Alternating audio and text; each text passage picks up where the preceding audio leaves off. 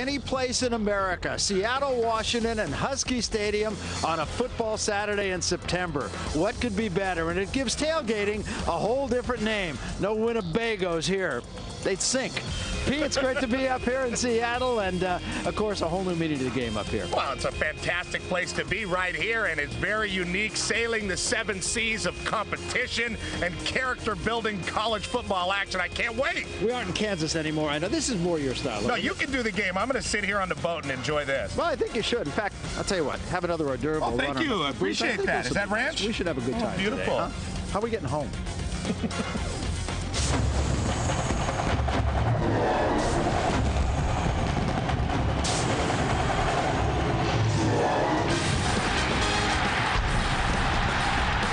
Really, it's hard to imagine a more beautiful setting this time of year than the city of Seattle, Washington on a day like this.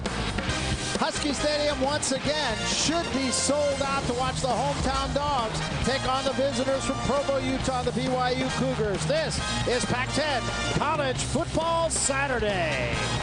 Well, the Huskies arriving as they normally do by bus coming over from the hotel. Ty Willingham, pretty serious guy at all times, and he's a man who's been under siege. Is it salt water or fresh water? It doesn't matter. Everybody's going to be looking through a face mask by the time these guys get into the stadium. Ty Willingham has been under siege, Barry. This is a guy that expects success. He expected his team to play better last week in a loss at Oregon. We were there.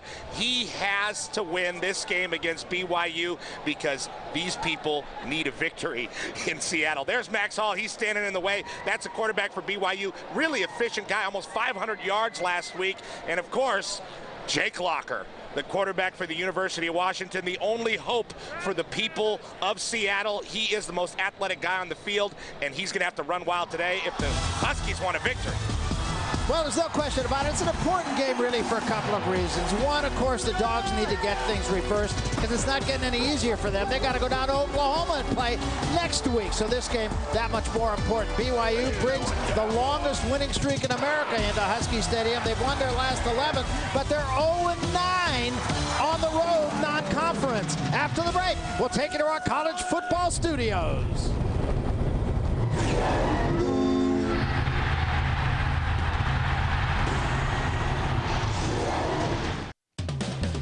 All right, College Football Saturday presented by Acura rolling on. Michael Lee's DeMarco Farr. 1 week before their showdown with top-ranked USC, number 3 Ohio State had to face Ohio minus Beanie Wells. Yeah, Solich has them rolling in Ohio, though.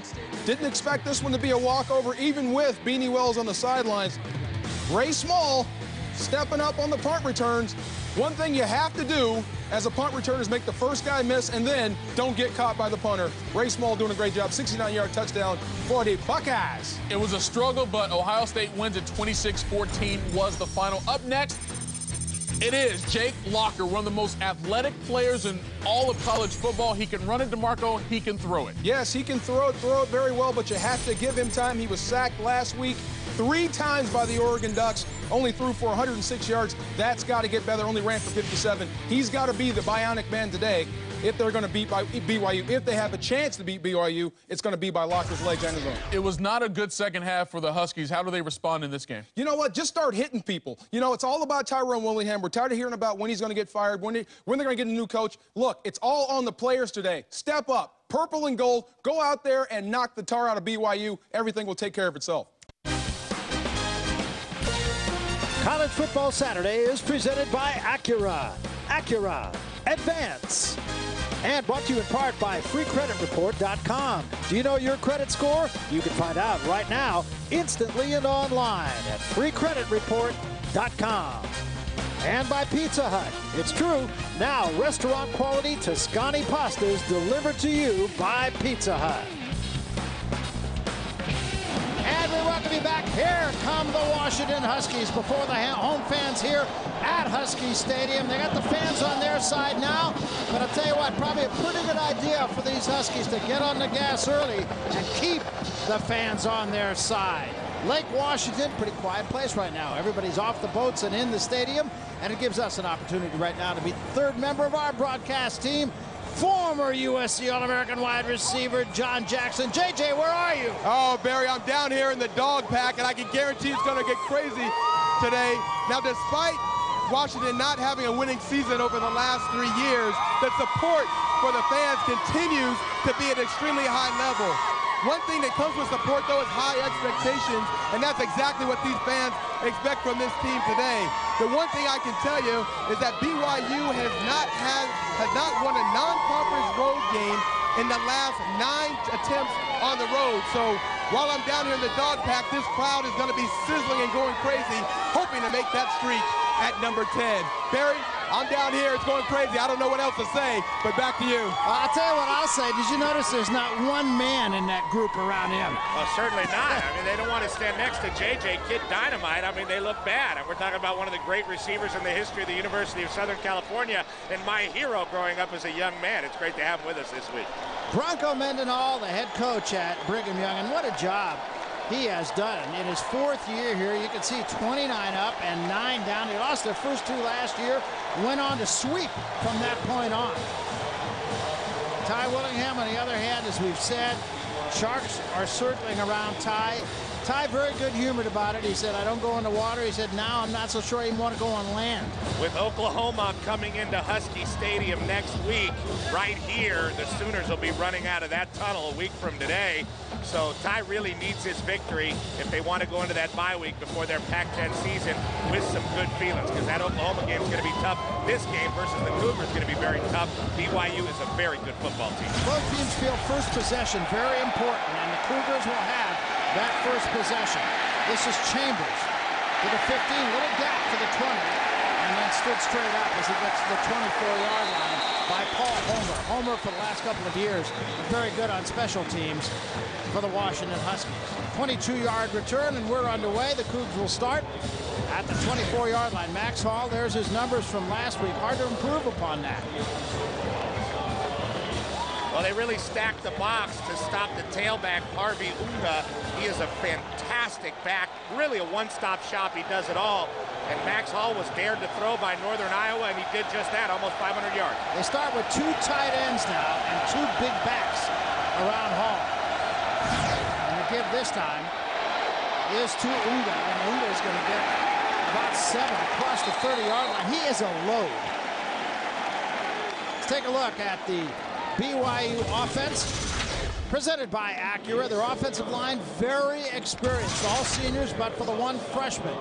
We talk about Harvey Unga, 245 pounds. Fui Vakapuna alongside him, also at 245. These 2 guys a load. They're a load in the backfield. Most people expect BYU from the old WAC days just to drop back and throw it 60, 70 times a game if they can.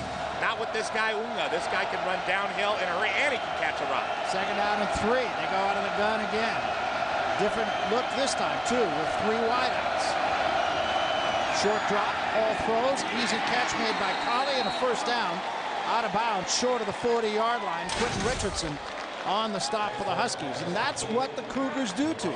Well, they're not going to be like Oregon in that they play really, really fast, but they play fast enough to get you off kilter. Daniel Teo-Nessheim will have his hands full, no question about it, as will all 3 linebackers. And the secondary, you can see 2 seniors and a junior in the secondary, along with a freshman for the Washington Huskies, that freshman Quentin Richardson. First down right at the 40-yard line.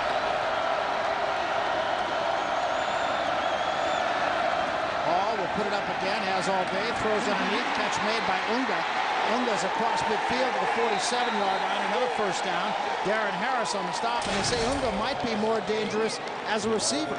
Well, we said he's a one-stop shop. That's 44 receptions. Last year, there you see him out there. Looks like he's going to go to the flat, kind of slow plays it, and then comes across the middle, reading the defense, reading that zone for Max Hall. And Max Hall delivers a great ball to his back. You always want to have a ball delivered to a tailback 1 foot in front of the numbers so the guy can get it with a running start, and that's exactly what Unga did there.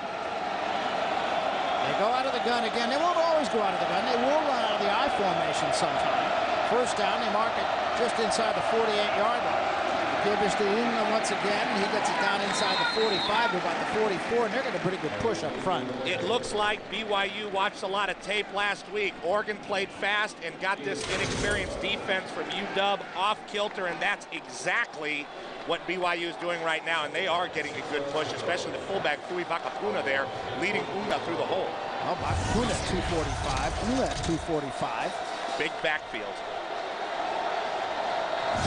Max Hall, when we talked to him yesterday, said that gives me a pretty good feeling knowing I got those two guys. Now he only has one of them, and they're in motion this time. Comes Colley.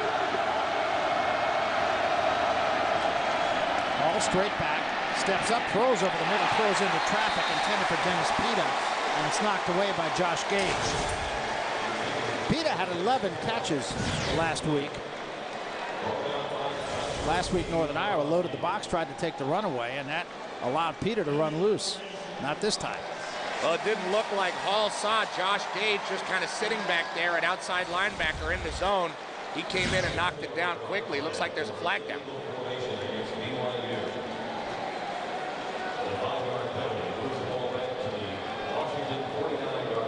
So this will back the Cougs up just across midfield. It'll be second down.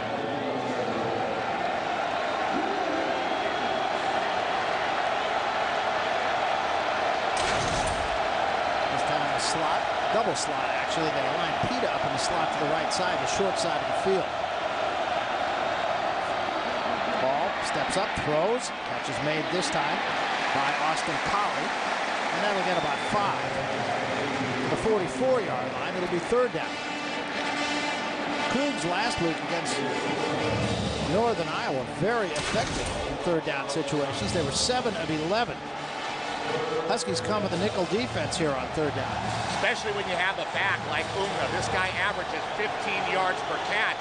You can really deliver him on third down. He's a one-stop shop again. He's like Dave Maggott and Brandon Johnson. He does it all. Well, they broke the Mountain West Conference freshman rushing record last year, 1,227 yards, and he's picked right up where he left off. Bakapuna and Unga in the backfield with Hall. Low snap, but Hall digs it off his heels, and then throws, and a great catch made by Pita for the first down at the 34-yard line. Not an easy catch. Pita had to leave his feet and took a shot. Well, he's certainly used to the workload so far this season. In the young season, in that first game versus Northern Iowa, 11 receptions for 213 yards. Unga was underneath in the flat, and then Pita over the top. And a nice throw and a good catch. Tripper Johnson on the cover. This time they go quickly, and the give is to Pita, and Pita will pick up about 6 or 7 on first down. And Pete, when you got 4, 5, 6 yards on first down, that makes the whole offense a little bit easier. Especially this BYU offense, which works off short passing. They looked at Texas Tech pretty deeply. They like that short passing game that they run there.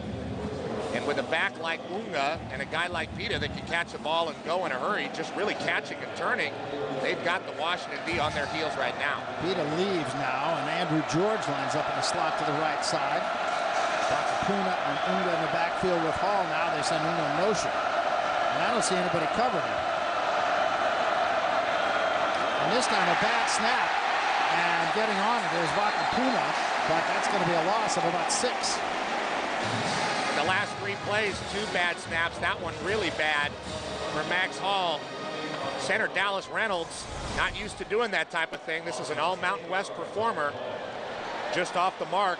Good job by Bakapuna getting on it. Don't try to pick it up. Don't try to be a hero.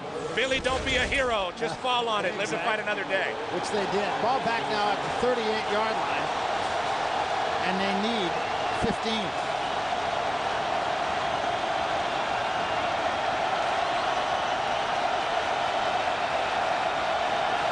Once more. Hall straight back, 4-man rush. Hall rolls out, steps up, buys time, throws deep. Colley wide open, makes the catch. Touchdown, Cougars.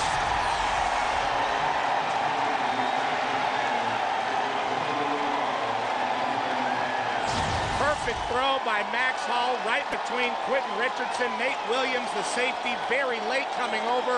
Looked like Williams had a chance to pick it. But that ball perfectly placed by Hall. Look at these fundamentals. First with the pump fake, then he sets his feet, delivers that ball a little late getting to Colley, but still a touchdown. 38 yards for the score and a pretty impressive first drive. We talked about how important first drives are to both these teams. BYU says, Max Hall told us yesterday, it sets the tone. Well, if so, they've set the tone. The try for point is up and good by Mitch Payne. 9:38 remaining here in the first period. Huskies haven't had the ball yet, and they trail 7-0. We're coming back.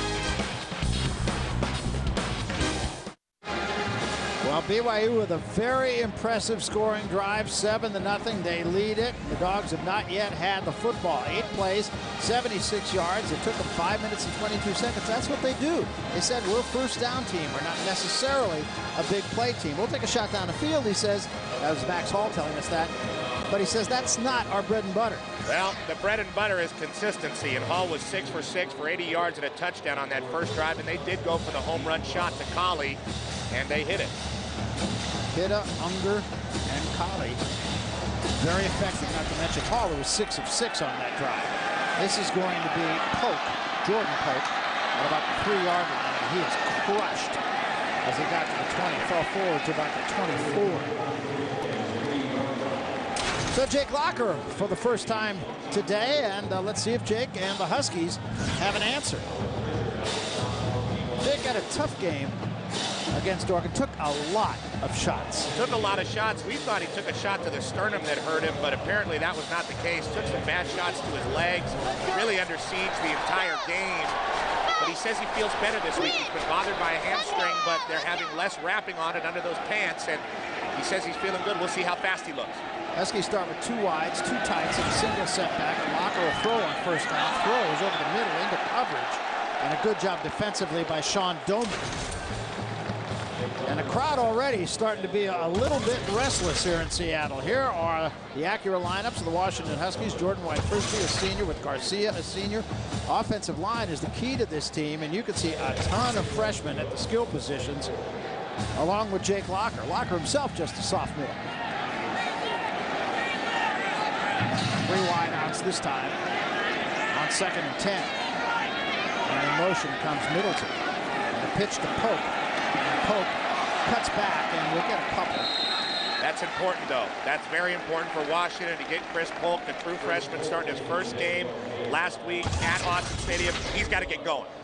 Here's the way BYU lines up defensively. It was Jorgensen who made the play on that last play. Small, even though he's a down lineman.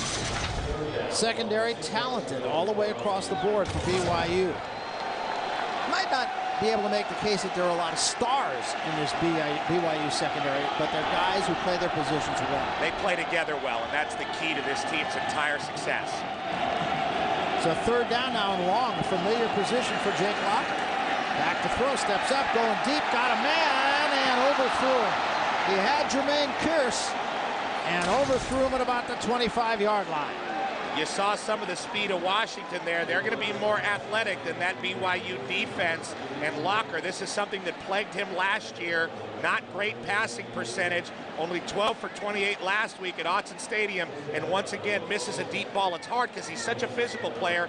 And then he gets back there and he's trying to relax and throw that deep ball. And oftentimes he misses. That is a part of Locker's game that's going to have to improve. Austin Colley is going to be the deep man to receive this punt. And it's a high twisting kick, fair catch called by Colley. And he didn't quite make it, but he does get on top of the ball at the 32-yard line. 41-yard punt, no return. And the Cougars will start at the 32-yard line. We'll jump off the track, 8 minutes, 28 seconds remaining to be played here in the first quarter. It's a 7-0 ball game. Cougars with the ball and the lead.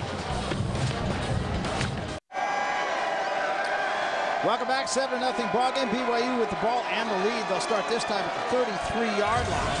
Larry Tompkins, Petros Papadakis alongside. John Jackson out amongst the maddening crowd. And Max Hall will try to do what he did the first time, 6 of 6.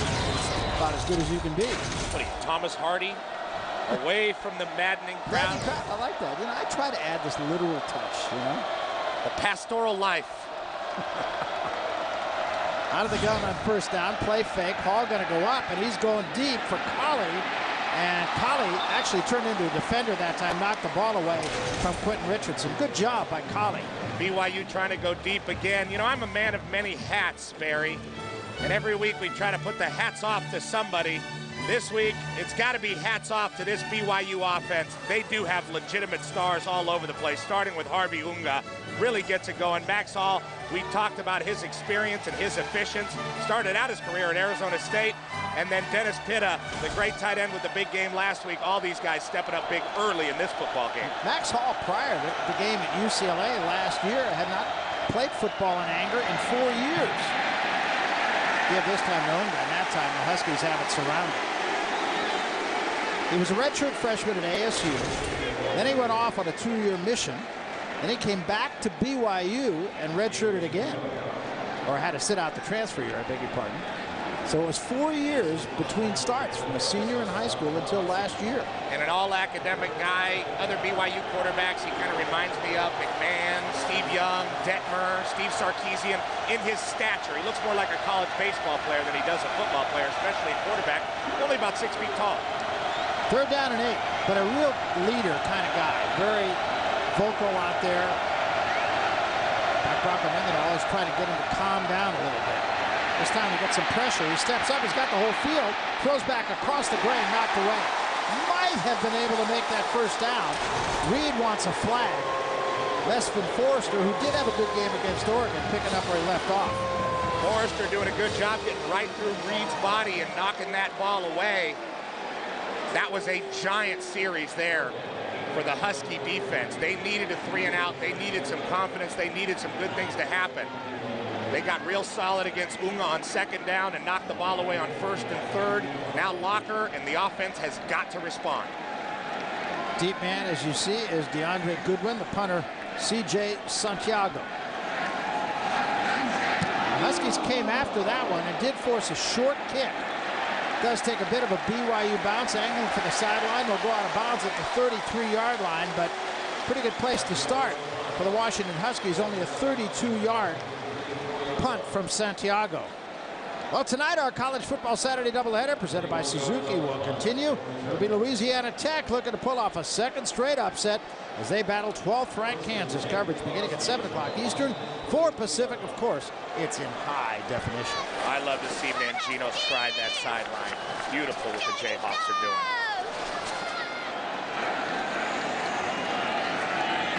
Huskies, quick toss this time to DeAndre Goodwin. He does slip the 1st man, gets it ahead to a 1st down across the 44-yard line. Howard missed the tackle, and a great job by DeAndre Goodwin. First down of the ball game for the Huskies. This is exactly what Washington needs. They need athletic plays made on the field from somebody other than Jake Locker. We saw DeAndre Goodwin play pretty well last week against Oregon. 8 receptions for 67 yards. He's getting out early and expressing himself. Making something happen, getting yards, making somebody miss. Somebody's got to do it other than Locker for the Huskies, or they're going to have a long season. So a 1st down at the 45-yard line. 4 wideouts now for the Huskies in an empty backfield. Locker straight back, 4-man rush. Locker has to unload, does, gets it to Goodwin. Midfield 45, 40, to the 35, to the 30-yard line and out of bounds. Great job by Locker that time with a man in his face. Matt Bauman was coming. Well, they go with an empty backfield. And Matt Bauman was coming after Goodwin. There's no question about it. Goodwin just runs away from him. Bauman, a 230-pound linebacker. DeAndre Goodwin, only a 175-pound wide receiver. Truly a mismatch there. Locker recognizes it. They recognize man coverage against the linebacker. And they exploit their athleticism there. That's what Washington's got to do, and now they've got it going.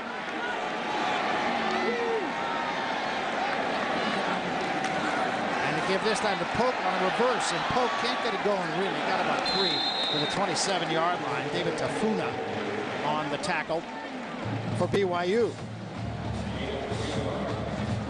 1st down marker is brought to you by Overstock.com. Your entire order ships for just $2.95 at Overstock.com. At home. 2, 3, 4. It's all about the O. And you could be at home with the O. With the O, absolutely. It's all about the O. The O is what we're talking about. Exactly. And not the Oregon O. No. This is your Overstreet O. All the employees there have it on the sides of their helmets.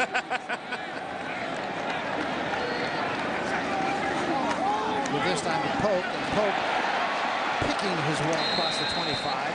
About the 23-yard line, going to be about 3 yards short. This is a true freshman back that Ty Willingham really loves. Chris Polk can do some really good things. That being said, he's got to be a little less cautious when he runs the ball. That's Tialavea on the tackle. Kellen Fowler coming up. He's got to lower his head. He's a freshman, and he doesn't want to make any mistakes for his football team. He's got the ball in both arms. He's really trying to pick his way, like you said, Barry. He's got to just let it rip. He's got to be athletic out there and try to get some yards for this offense. 3rd down and 3. Walker straight back. Rush comes over the middle. Catch made by Middleton. 1st down inside the 15-yard line. Now, Middleton has been a very happy surprise for Ty Willingham and the Huskies. Just a freshman. Showed up in Eugene. Well, there's Middleton right there, just sitting down over the middle, and then he finds a little bit of a space, gets away from the linebackers. Right now, these BYU linebackers cannot cover Washington athletes one-on-one. And Cavario Middleton is by far the best true freshman performing right now for the University of Washington. Had some good catches, and after he catches the ball, turns and runs. Locker again on a swing pass to Polk. And Polk avoids the first man, but the rest of the Cougars converge on him quickly. And again, a little bit tentative. They're trying to get Polk going right now. He had a great camp and a great spring. He's one of those early entry guys. Chris Polk is a guy that committed early to USC and then saw that USC had 12 starting tailbacks listed and said, I think I'll go to Washington and start as a true freshman. But he's gotten what he's wished for. He's starting as a true freshman for a Pac-10 team. However, just like you said, very tentative right now running the football. They are trying to get him going, trying to get him comfortable. But right now, he is not taking on tacklers the way he should and the way he can. This time, 5 receivers, an empty backfield. There's Polk right there. 2nd down and 10. Walker has time right up the middle to the 10, to the 5, trying to get to the outside. Touchdown, Huskies! And a big block from the freshman, Cavario Middleton, peeling back on the Cougar defenders, and that's the Jake Locker that we've seen. But not all the athletic plays on that drive had to come from Jake Locker. He didn't have to run them all the way down the football field. Just at the end, there you see the gap open up. He sees it perfectly, and that is something you don't want to see. Jake Locker running right downhill at you, makes a nice cut because he's smart, gets a great block from Middleton, and takes it into the end zone. And he was saying he's felt better this week than he has since the first week of fall camp when he tweaked the hammy a little bit. And by his own admission, he's not been quite himself. Well, he sure looked it there. 14-yard touchdown run for Locker with the point after. We're tied at 7. We're coming back.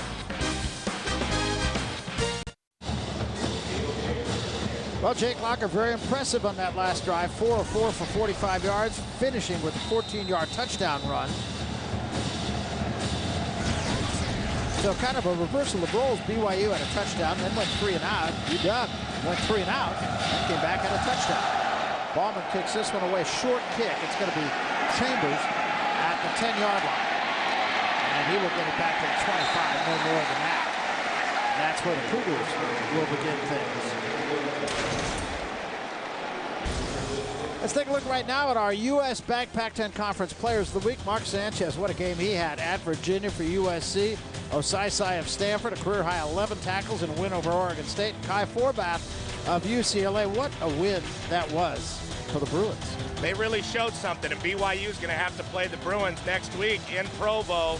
But the Bruins really showed something starting out the new Heisel era. They still have a lot of personnel issues, and they had some injuries in that game.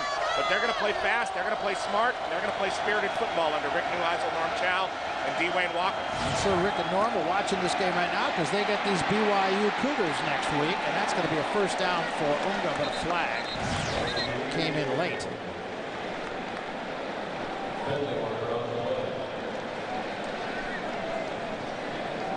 We will wait and figure this one out.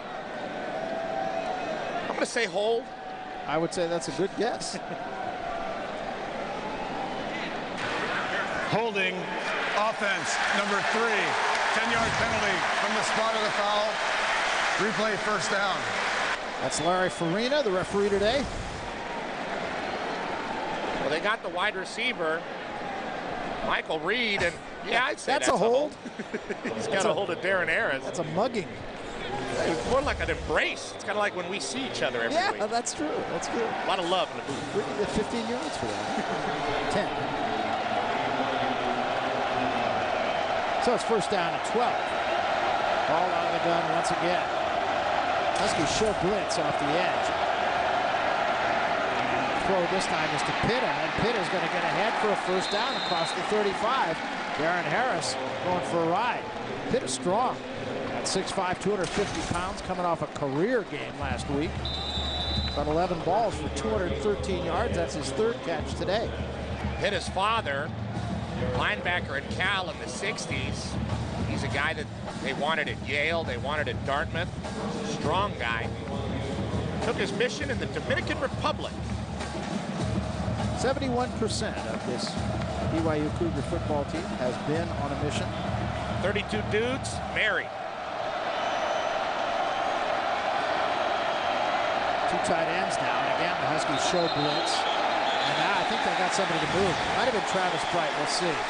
That's what it looked like, Travis Bright, the guard. Dead ball, false start. Number 76, offense. 5-yard penalty. It remains first down. They give it to Ray Finga. A little bit of flinching down there. There it is there. You see the flinch from Finga. Just started his steps a little bit early. Looked like the Cougars had a pass called there.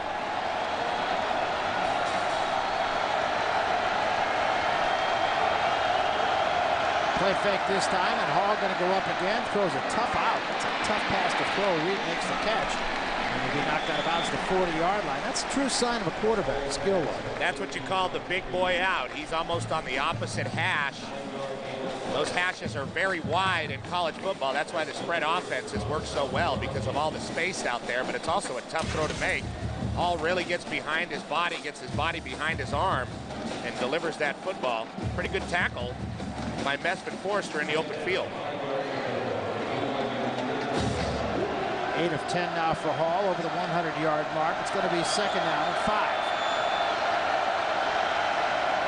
Colley comes in motion.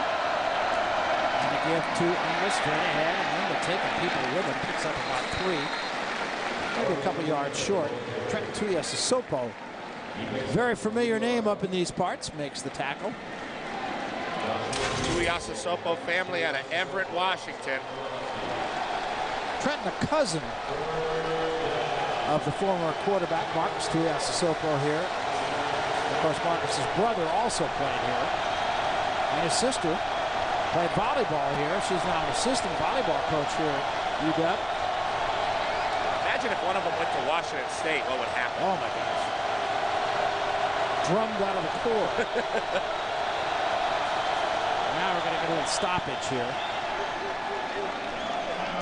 University of Washington, number 1 Huskies have called a timeout, their first timeout of the half.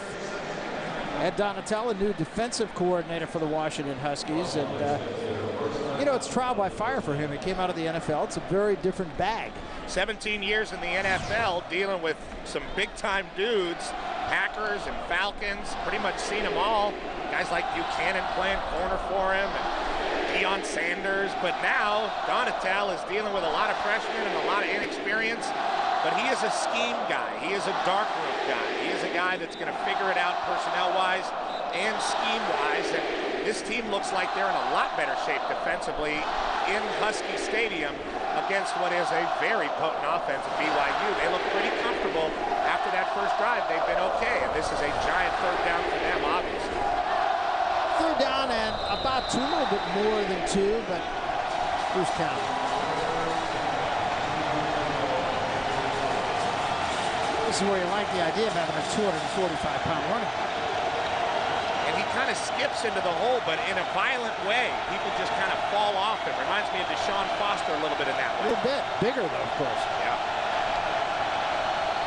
And Hall's going to throw. Does so. Reed makes the catch. First down into Washington territory at the 47-yard line. Just pitch and catch. Well, that's a big-time throw once again by Max Hall. That's a confident throw you have to make on 3rd and short, running that out. Michael Reed takes a nice cut. Forrester could have been a little bit more physical there, but comes up with the tackle. Nice play. There's the catch again with Forrester hanging on him. That's just good football. Reed, a 5th-year senior, been in the program for all of Bronco Mendenhall's run. Play fake for Hall. Blitz comes, throw underneath, and a great play that time by Darian Jones. Were Jones not there, that play might still be going. Darian Jones read it perfectly. 6'2", 245-pound junior out of Linwood, California, and he's down after making that hit. But what a great read from screen for Darian Jones. Well, they came with a blitz off the corner. Mesvin Forrester was coming hard. Hall did a nice job. Probably had to unload the ball a little bit earlier than he would have liked to, but a great play by Jones to break up what could have been a big play for the Cougars. Tied at 7 into the first quarter. We're coming back.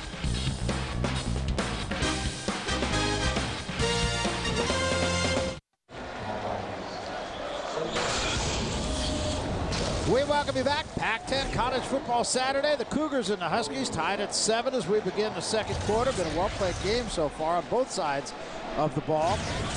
As we went away, Darian Jones was injured for the Washington Huskies. He's been replaced by Kalani Aldrich. Second down and 12 now for the BYU Cougars just across midfield as we start the second quarter. Tied at 7. Colley comes in motion. Ball out of the gun again. Long count. Drops the ball, picks it up. Now he throws. Caught by Unga. First down.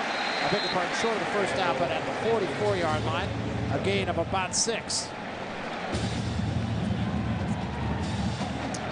Foster made the tackle for the Huskies just before the break. A helmet-to-helmet clash, and Darian Jones, he did manage to get up from that. Took a couple of shots, one from his own teammate, and he came off. He appears to be okay on the sideline. But he'll still a great read. Out. Yeah, it was. Still a great read on the screen, no question about that. Third down now, big play, 3rd and 7 for the Cougars. 3 wideouts to the left side. Huskies show blitz again. They come with a blitz right up the middle. It's picked up. Hall throws, too tall. Intended for Dennis Pitta. Nate Williams, defending for the Huskies, did a nice job on Pitta. Seemed to be some hand checking and shoulder bumping going on between Nate Williams and Pitta. Max Hall didn't like it. There's Pitta trying to get away. Both guys with their hands on each other. That's a good no call by the officials. Good defense by Nate Williams, especially if you don't see any laundry on the field. That's right. So that call could have gone either way, I would think, too, had the call have been made. So Santiago will come on to do the punting. DeAndre Goodman will be the deep man for the Huskies once again, standing at the 10-yard line. High twisting kick, short kick, going to go out about short of the 20-yard line. This is bad punting that we're seeing from the Cougars. So the Cougs will, or the Huskies will have it back at the 23-yard line. We want to remind you, tomorrow Fox NFL Sunday is coming back as well. Terry, Howie, Jimmy, Kurt, and Frank, all joined by new co-host Michael Strahan as they give you the final word on the Brett Favre saga. And they'll discuss whether or not this is a make-or-break season for the Dallas Cowboys. It's the Ford Drive 1 Fox NFL Sunday pregame show tomorrow at noon Eastern, 9 Pacific. Dogs start at the 21-yard line is where it's marked. Jake Locker will go under center. Poke and Homer in the backfield. Give it a poke once again up the middle. Nothing doing again. Maybe a couple. I gotta say, don't want to criticize the true freshman too much because he's got a tall order starting as a true freshman. But whenever contact is coming to Polk, he is wilting as opposed to exploding. He has got to explode into these tacklers and show his athleticism. He has not broken a tackle in the 2 games thus far that we have watched him. He's got to start getting on that because they need him to start gaining yardage. It doesn't matter if there's a guy there. That's what Ty Willingham was saying. Your job as a running back is to gain yards, and that is Polk's job right now. 4 carries, 14 yards today. He did get 4 on that. And this time in trouble as Locker loses the football. Ball is loose, and I believe the Huskies got back on it. It was Cavario Middleton. Nixon was the guy who was coming hard, and he came in untouched to Locker, and he did a nice job to hold Locker up from getting to that football. Got to be the worst feeling in the world for Jake Locker being held on to. This is a late fake by Polk a little bit, but not his fault. Nice play, but Locker just reaching for that ball, unable to get there. Oh, what a terrible feeling as a quarterback. That ball is the most important thing on the field, and it looks like Cavario Middleton is down after getting on that fumble. He has been all over the field. Had a good catch. He had a good block on Locker's touchdown, and then saves what probably would be a Cougar touchdown by falling on that football. And we're going to see if we can get an idea of what happened here. Somebody might have fallen on him, and Hard to tell, really. Maybe a knee to the dome there. Remember, just a true freshman. So many of these guys out there for the University of Washington, true freshman or redshirt freshman, looks like a leg. Looks like somebody went down on his leg and he's getting up awkwardly. That is a tough injury if he cannot return for the University of Washington. Cavario Middleton is a rising star. He can catch and turn, and he's got a big future. And early in this game, he's made some big plays already. Good news is he appears to be able to put some weight on that knee. Well, does have a hitch in his giddy up, though. Meantime, the bottom line is a loss of 17. You look at the numbers from the first quarter. BYU put 124 yards of offense up there, but really only one important stat, and that's the scoreboard, and it's tied at 7. So Jake Locker now for his own 2-yard line has to take that off his shoe tops. Running out of time, has to roll away now. Now he throws downfield, and it went right through the hands of Tafuna and is caught by Goodwin for a first down. A break that was not coming Washington's way last week in Eugene. That was going to be a pick and possibly a pick 6. Well, Jake Locker got away that time. He does not look as fast as he did last year. He's still bothered by that hamstring. I don't doubt it. He knows he got lucky there. Coming right in front was Tafuna. Should have picked that ball. On the other hand, great concentration by DeAndre Goodwin. Poke in motion, and that was a busted play. Here's Locker trying to take it outside. He does. Now he'll take it outside again, and we'll get the first down. And that's just vintage Jake Locker, and a flag for a late hit as well. That's what he can do. Busted play, protection breaks down, something goes wrong. He can make a play with his feet again. He's not taken a lot of significant contact thus far in this game, and he's responding well. Play, late hit out of bounds, number 21 of the defense. 15-yard penalty, first down. And even though BYU is known as a disciplined team, they do play with a chip on their shoulder, and those penalties are not odd for the Cougars to get. Here you see Locker again with a bad snap. I think they were trying to run some kind of zone play with him in a tailback sort of position. Both Brandon Howard and Kellen Fowler missed tackles. Locker makes a miss, makes guys look silly, and then gets out of bounds.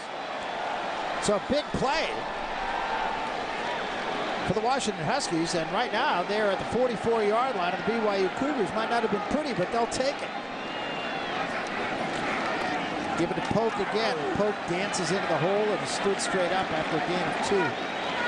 Operable word being dances. Well, I was talking about Harvey Unga and the way he kind of skips into the hole, but he skips into the hole with violence. Polk is skipping into the hole, and it's not as violent. It's more of like a PG skip into the hole as opposed to the R-rated skip into the hole. Jan Jurgensen and, of course, Sean Doman, both those defensive mainstays for BYU, making the tackle. Cody Hobbin is the injured Husky that is being tended to on the field now. And last 2-3 plays, a Husky has gone down. They're playing very physically out there right now, and BYU is a physical team. This offensive line for the University of Washington is experienced. In fact, being as experienced as they are as a Pac-10 offensive line, they should be able to get a push on a Mountain West team, even an experienced, mature Mountain West team like BYU. There you see Hobbin standing up. You had a look just a moment ago at Cavario Middleton, and it looked as though they were putting a brace or a splint, I'm not quite sure which, on that leg that was injured a couple of plays back, and that would be a serious blow, as would this, of course, to the Huskies. Skylar Fancher, a redshirt freshman, will take over for Hobbin. Hobbin's a guy that had a lot of time last year. Really one of those guys expected to help out Jake Locker and protect him. Well, he can't protect him, not putting any weight on that leg. So a couple of injuries to offensive starters for the Huskies in the last 3 plays. Ball now at the 43-yard line, 2nd down and 8, and Huskies all year have been looking at 2nd and longs. There's Locker again, and he's absolutely destroyed. He had no place to go, and Matt Bauman coming, and he got him back at the 48-yard line.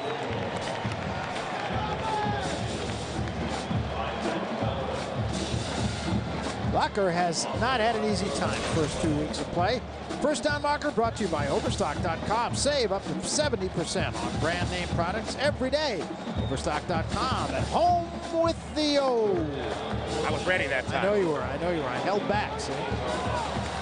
You know, even if the University of Washington cannot figure it out here and get a first down, this has been a positive drive considering where they started with that mistake. Third down now. They run a little stun up front. Does BYU going deep for Kurz. Makes the catch. Touchdown, Huskies.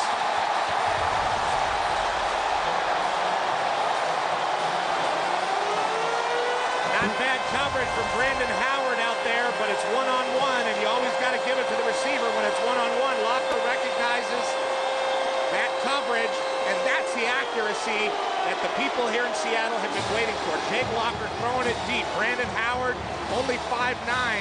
Kurz, 6'1", only 2 inches, 3-4 inches, but hey, it was enough to get that touchdown right into the end zone. Great job by Locker. Did a nice job to get his body between the defender and the ball, and that's the job of a wideout. Kurz just a freshman, and Locker put it right on the numbers. And Rocco Mendenhall, not a happy guy right now. Flag is down. And that's going to back this extra point try up to the 15-yard line. Look at this. Got his body between the defender and the ball. It's what you're supposed to do. And Locker laid it right in. Just a true freshman, and again, that's the accuracy, especially down the field, that Locker did not possess last year, and that's really the first we've seen of it this year. Try for point is up and good. Locker now 6 of 8 for 118 yards. And a touchdown, and the Washington Huskies lead it with 10:38 remaining in the half. 14-7. The Cougs will have it when we come back. And again, he picks the hole and gets the first down. Stopped by the first wave, bounced off it. I'm continually impressed with the feet of Harvey Unga. He really can recognize things going full speed downhill in a short yardage situation. To stop your feet and move into the correct hole is a very difficult thing to do. And remember, we're looking at a 240-pound back. He used to be running the ball back in the day with Lavelle Edwards and the Norm Chow days at BYU. It was all draws, but now they can line up in the I formation. Here they are again. And flags fall this time. That was Andrew George. Dead ball, false start. Number 88, offense, 5-yard penalty. It remains first down. Those are the kinds of things that the Cougars take pride in not doing. Or they simply can't afford to. They're a Mountain West team. They're looking to get into the BCS this year. They feel they have a good enough team to do so. They feel their team is very good. No question, their offense is really, really good. They can't make those mistakes on the road. Out of the eye again on 1st and 15. Hall play fake, will put it up, throws. Collie can't hang on again. Tough series for Austin Collie. Maybe the worst of his football career that we're watching right now. 6'2", 206-pound junior out of El Dorado Hills, California, Oak Ridge High School, Austin Collie. That's 2 legitimate drops on this drive. A little high, but he's an athletic receiver that can make that play. 2 legitimate drops, and then the touchdown pass, which very well could have been caught as well. Austin Collie very upset with himself and now out of the game. And Hall just 1 of his last 6. Started the game 6 of 6, remember. Although I don't think he could put it on Hall. You see those receivers in the hands. Here's a blitz. Hall throws underneath. Catch made this time by Unga. Unga keeps his feet. He'll be about 5 yards short of the first down, knocked out of bounds inside the 20. Just as good out of the backfield as he is running the ball in the I formation. Doesn't often happen at BYU because of the difference they have with the missions and these different things that they have. Very unique school. But I think Harvey Unga, only a sophomore, is one of those guys that's going to be looking into leaving early for the NFL. He has certainly got that skill level. So it'll be 3rd down and 5, and you have to think with a back like Unga, they could be thinking 2 downs. You can see they're very successful in 3rd down situations. Ball, straight back, throws, got a man, the catch made by Ashworth. Ashworth's going to be down to the 5-yard line, 1st and goal for the BYU Cougars.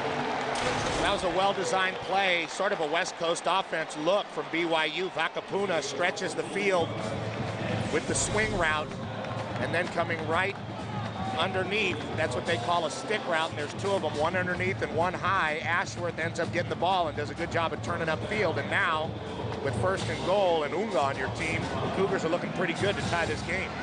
Ashworth is another one of those guys, a BYU product that personifies the BYU product. To talk about what you were talking about earlier, and that is a guy who has come back from a 2-year mission. He played as a freshman. Now it's his sophomore year. He's older, presumably wiser. Unga, not this time. Stopped by the interior of the Washington defense. He doesn't get a lot of plays off, does he? No, he doesn't. You're talking about Ashworth, Barry, one of 9 children, and the entire BYU media guide reads like this. One of 9 children, mission in Minneapolis, Eagle Scout. We talked about all the guys that went on missions and all the guys that are married on this team. Many of these guys are also Eagle Scouts. That's right. Just a very interesting story for each and every one of these players. Not to mention academic all-conference. That's also on virtually every player's bio. Here's Unga again running behind. Ran right up the back of Fui Vakapuna that time, and is going to be stopped about a yard short of the goal line. That's 500 pounds worth of BYU backfield coming your way, but the University of Washington doing a really good job. And I liked it against Oregon as well, really getting out to the edge in a hurry, showing some speed and athleticism. Daniel Tail Nessheim finally catching up with Nate Williams. There you see Unga running up the back of his fullback. A nice grip on that jersey, pushing him out of the way. 3rd down, about a yard and a half to go for a touchdown for the Cougars. Play fake. Hall looks to the end zone. Wide open for the touchdown is Andrew George. They give you so many different looks. Very hard team to defend. Many different looks, but a lot of the same concept. One guy in the flat and another guy over the top. You're going to see Pitta below, and he draws the defender, and it's not hard for Max Hall to make that decision. Floats it over the top to Andrew George. Easy decision to make, and it was really easy because Pitta is their big-time receiver. Of course, the defense is going to gravitate to him, and then you just flip it to George. Efficient BYU offensive football. 14-play drive for the score. Took them 6 minutes and 20 seconds, and that's what they do. Mitch Payne drives the extra point through. 4 minutes and 18 seconds remaining to be played here in the first half, and we are tied once again. The Huskies 14, the Cougs 14. When we come back, we'll send you to our college football studio with Michael Eaves. Us. I think we have that answer. Us. Ask us, Mike. Meantime, the kickoff going to be handled this time by Polk. And Polk's going to be stopped as he crosses the 25-yard line. That's Jordan Polk, incidentally, not Chris Polk.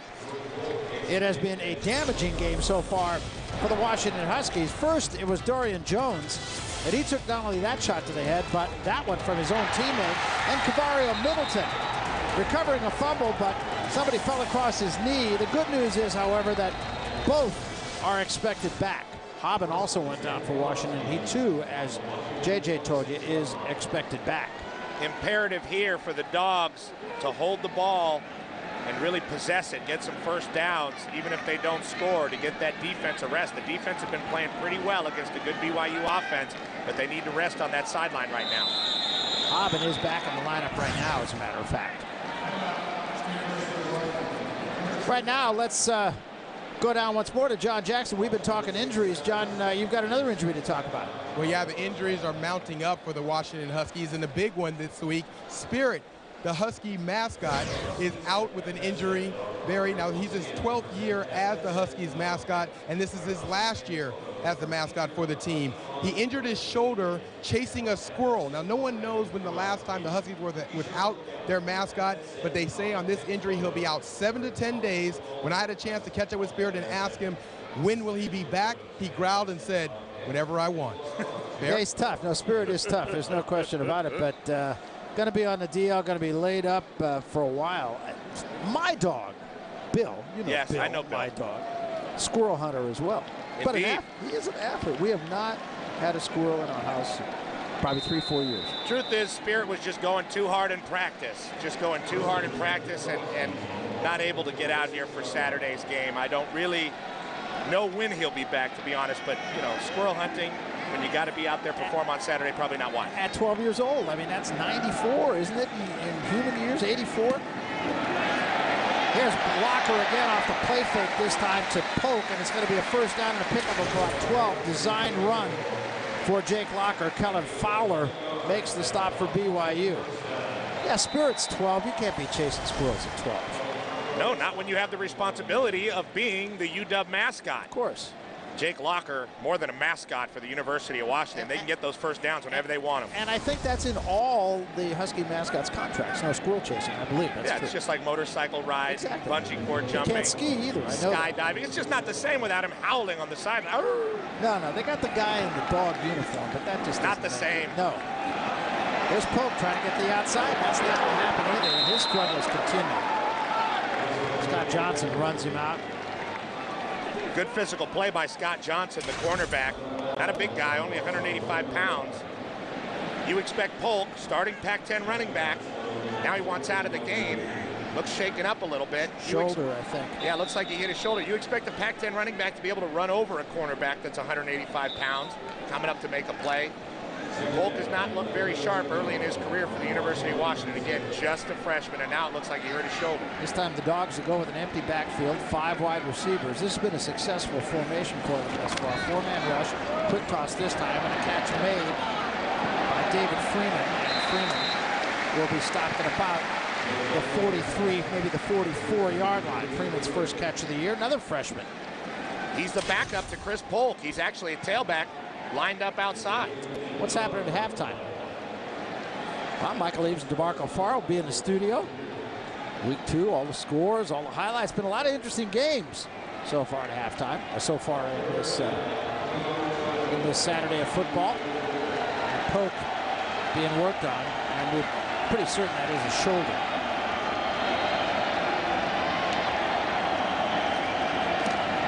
Locker throws into traffic. Unable to hold on is Walt Winter. So now it's going to be 4th down.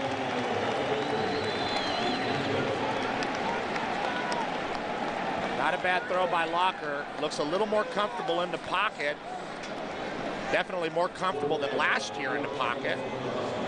Walt Winter sort of open. Could have had that first down. And they didn't hold the ball long enough, Barry. They did not hold the ball long enough to get their defense a sufficient rest. 2 minutes and 33 seconds left. BYU's going to have a shot.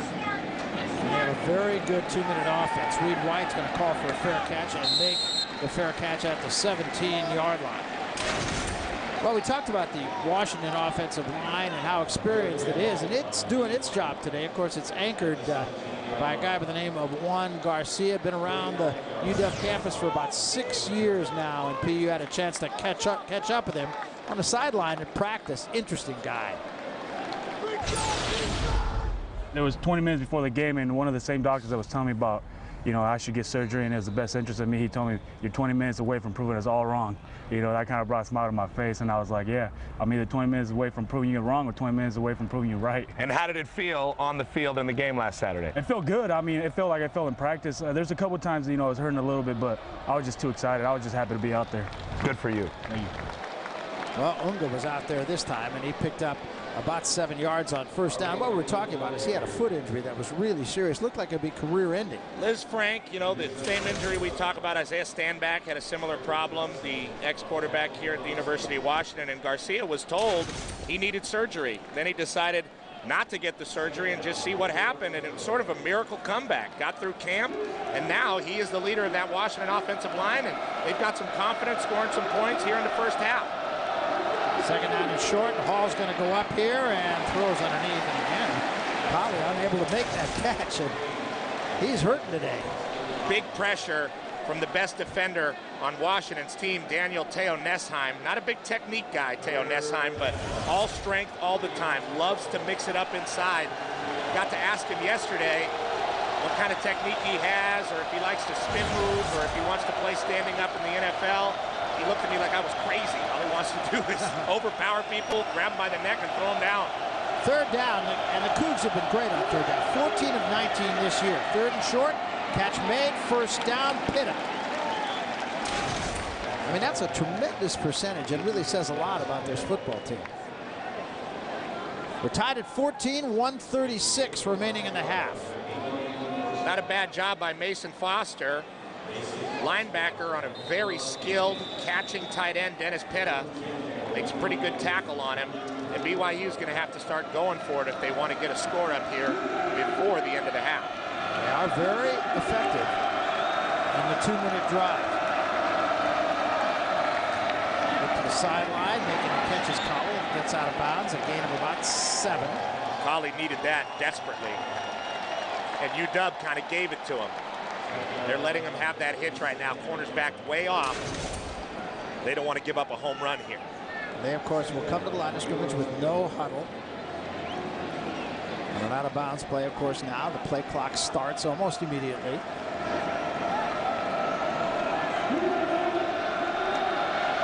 This time they go with a single back window.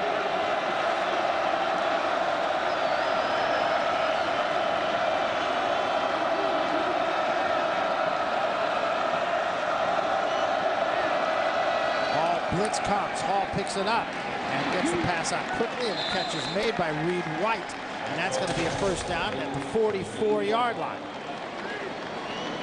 Cougars have 2 timeouts remaining. Nate Williams defending for the Huskies. Good job to pick the blitz up that time as they brought the house. So impressive, this BYU offense with the patience, how they operate, picking Washington apart, and now look, they're threatening. Hall steps up, throws deep, a lot of contact, ball's picked. No flag, interception by Mason Foster. A lot of contact. Well, we complimented Mason Foster a couple plays ago, even though he gave up a first down. Nice tackle on Pitta. This time, looking like a real cover corner out there, running and making a big play. Underthrown by Max Hall, no question about it, but for a linebacker to make this play, catching that ball in his hands. Usually linebackers have to catch it up against their Adam's apple if they're going to make a play way downfield, and then cradling that ball, making sure his hand was under it. What a finesse play by Mason Foster. Another big play from a Washington Husky other than Jake Locker. Yeah, they've had him all through the half. That is what they need. 5 wideouts, nobody in the backfield for Locker. Locker steps up, throws underneath. And DeAndre Goodwin well covered that time by Doman and Bauman. Locker really looks to be forcing some balls underneath in this football game. Has some time, experienced offensive line, comfortable in the pocket, just standing there and then trying to force it underneath. He's got to go downfield.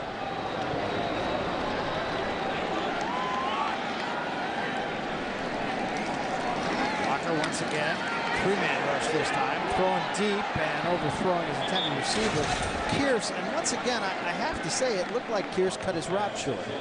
These are just freshmen out there, and they're looking at a different look. Last week, these young receivers, these inexperienced receivers for the Huskies, really had a tough task with the 2 corners from Oregon, the 2 best in the country, Jarius Byrd, Walter Thurman III, playing bump the whole time, right up in their face. There was no question about it. Now, there's a different look from BYU. Zones, and these guys have to make decisions, and it's a little more difficult. You find yourself out there in space having to make decisions, and these guys are making a few mistakes. Meantime, 3rd and 10. Locker will step up. Now he throws underneath. Homer makes the catch, but it's short of the first down with 35 seconds left. Let's see if BYU calls a timeout here, if they will be content just to let the clock run down. And so far they're content. Now they will call a timeout with 26 seconds. Gives us an opportunity for our Acura drive around campus, and this one a little bit more unusual than normal, because this one's an aqua drive around campus, and a lot of boats up here in the Pacific Northwest, a lot of great places to go boating. Got Lake Washington, of course you got the Puget Sound, go out in the ocean, and it is a beautiful scene to say the least, especially on a day like this. You know, we opened the show out there on that beautiful yacht, the Nicole Marie, I believe it was called, and I kind of didn't want to leave the yacht. And even though it's a very exciting game here going on, and you got to love Unga and Locker and all these guys making plays and these young men competing hard, and BYU a unique program, and Washington just hanging on with Ty Willingham. But man, Barry, I mean, that yacht, they had a beautiful spread, and I want wanted to go downstairs and look at all the bedrooms. I mean, we could have really taken a tour. It was nice, but they asked us to leave. I was snatched off the yacht. Absolutely. Like I was a pirate or something. Yes. Walk over there on that board. Reed White will let this one bounce, and it is going to be saved, I believe. Down at the 1-yard line. Big time play. 63-yard punter was Chris Stevens who made the play. Well, that's the way you draw it up. However, I think they're going to say it's a touchback. That Stevens' foot was down in the end zone, and it was. It'll come out to the 20-yard line. That's Chris Stevens, the senior, making a big play on special teams, or almost making a big play on special teams. Want to guess where Stevens is from? He's the greatest tailback ever out of Mojave, California. I did not know that. Not a lot of competition out there, but Stevens was a big-time recruit out of the desert. It's hot. It's hot down there. 7 iguanas he showed up with on the plane for that. I'm just kidding. And this will essentially do it for the first half. Max Hall takes a knee, and a very entertaining first half here, I thought. We're tied. The Washington Huskies 14 and the BYU Cougars 14, and a lot of big plays being made, I should say, by guys you expect to make big plays. Both quarterbacks have been very efficient, and the Huskies have to be very pleased, I think, to go in with a tie at the half. They played very well on the defensive side of the football as well, because they're playing an offensive juggernaut. This team averages more than 30 points a game and has for the last couple of years, and it's a team that really feels gets by this game, could conceivably run the table. They've had a lot of guys making plays, and I'm talking about the Huskies, other than Locker. Defensive guys, young guys, offensive guys, people stepping up. They should have a pretty good feeling going in at halftime. BYU 228 yards at the half, so they look like themselves offensively, but they know they're in a fight on the road against a Pac-10 squad. So both teams leave the field, I'm sure confident that they can come out in the second half and win it. I would think, we mentioned the Washington defense. Washington defense playing pretty well, we thought, but still gave up 228 yards. So I would think Ty Willingham will have to get him to tighten it up. Let's go to the sideline, and JJ's with Ty Willingham. You got it, JJ. Yeah, thanks, Barry. We're down with Coach Willingham. And, Coach, you talked about how important it was for your team to get off to a fast start. Are you happy with the way they got off today? Well, I'm happy that we're even right now. Honestly, we should be ahead in this ball game because we let a few things happen that we've got to eliminate. Things that we talked to our defense about, eye discipline, and about executing the things the way we can execute. The one other thing that you were concerned about is that the movement of the BYU defense. It seems like your blockers up front have that under control. You think you're in control of that 3-4 defense and all the movement that they possess? No, not yet, because what we've been able to do, we've been fairly able to pass the football to a decent degree, but what we haven't done, we have not run the football, and that's what we got to have. Hey, Coach, good luck in the second half. Thank you. All right, that'll do it for us. We'll go to the college studio for the DirecTV halftime show. Michael Lees, DeMarco Farr, take it away. All right, JJ, thanks a lot. And yeah, folks, this is the DirecTV halftime show. It was a back-and-forth affair in that first half between the Huskies and the Cougars, but the game is tied 14-all. Welcome back to Husky Stadium. Barry Tompkins along with Petros Papadakis. We prepare to start the second half. We're tied at 14. Suddenly, a football game has broken out, Pete. Well, the University of Washington and Ty Willingham and Jake Locker and all these fans here in Seattle by the lake, they needed this desperately. They needed to be competitive and make plays in the first half. Guys other than Jake Locker stepping up like Curse with the long touchdown catch. True freshmen finally getting their first taste of success. That's what Washington needed. Now, BYU, they realize they're in a football game. They have not had great success out of conference on the road, but still they're sitting on the nation's longest active winning streak at 11 games. They know what they have to do. They have to be efficient. Washington has not been a team that finishes games well. That has been the knock on Ty Willingham in his career at Washington. They have got to step up and make plays in the fourth quarter, and they have to find somebody in the backfield to make plays other than Jake Locker. Their starting freshman tailback, Polk, right now is out with a shoulder injury. Well, you heard Ty Willingham tell John Jackson going off at halftime, reasonably pleased with his team's performance. Let's hear what Bronco Mendenhall had to say as John Jackson was talking to him just a little while ago. JJ, what did Bronco say to you? Hey, well, Barry, when I had a chance to catch up with the coach, he said he's extremely pleased with the way the offense has been playing. They've been dominating all the statistical categories, but he is upset with the secondary play and the fact that they've been able to give up so many big plays, especially the deep ball. That is what he says needs to be eliminated in the second half. Lastly, he thinks that execution over the long term is what's going to win this game. Remember, at BYU, that's what he preaches: execution, execution, execution. He thinks that will win this ball game. Barry? So we prepare to start the second half, and again, first possessions, we talked about how important that first possession of the first half would be, and I think the same could be said about the first possession of the second half, and the Huskies will have it to start the second half. Jordan Polk will be the deep man, along with Tripper Johnson.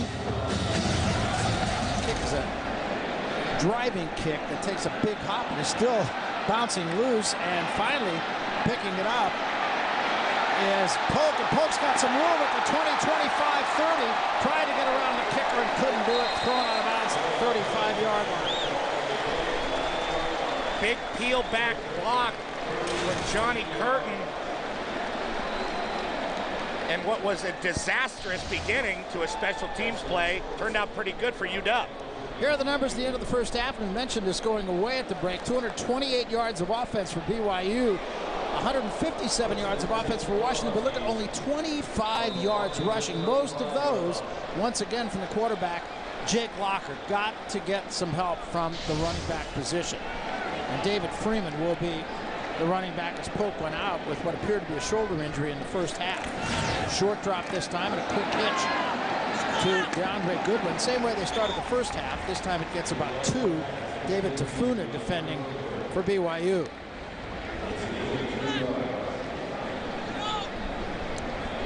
Locker does look less jittery in the pocket this year. He's more experienced.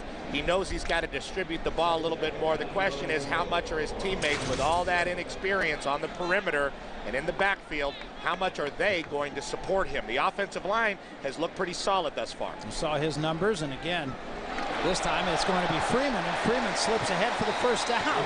Once again, an errant pass from center, but a great job. And longest gain, I would imagine, in 2 weeks, really, by a running back. That's the longest gain they have had this year for a guy in the running back position. Kellen Fowler, the guy who ends up making the play. Safeties making tackles on running backs. You like the running back's chances. And there you see Freeman, unlike Polk in the first half, lowering his head and battling downfield. 5'7", 190-pound true freshman out of Inglewood, California. Looks like he knows what he's doing right now. Not a big guy, but was effective on that play. Incidentally, Tavario Middleton back in the ballgame at tight end. That bodes well for the Huskies. Here's time Locker pulls it down and gets what he can. And what he can is about 4, maybe 5 yards on the play across midfield. Still big and physical. Still knows how to run the football. Still has perfect instincts. He took Jan Jorgensen, who's a fantastic defensive end for BYU, and Matt Bauman, their linebacker, for a little bit of a ride. Still, Barry, you can't help but mention Jake Locker does not look as fast as he normally is. That hamstring still hampering him. What a courageous soldier of a player, still going out there and carrying his football team. Well, he is that. Just not only an amazing player, just an amazing guy.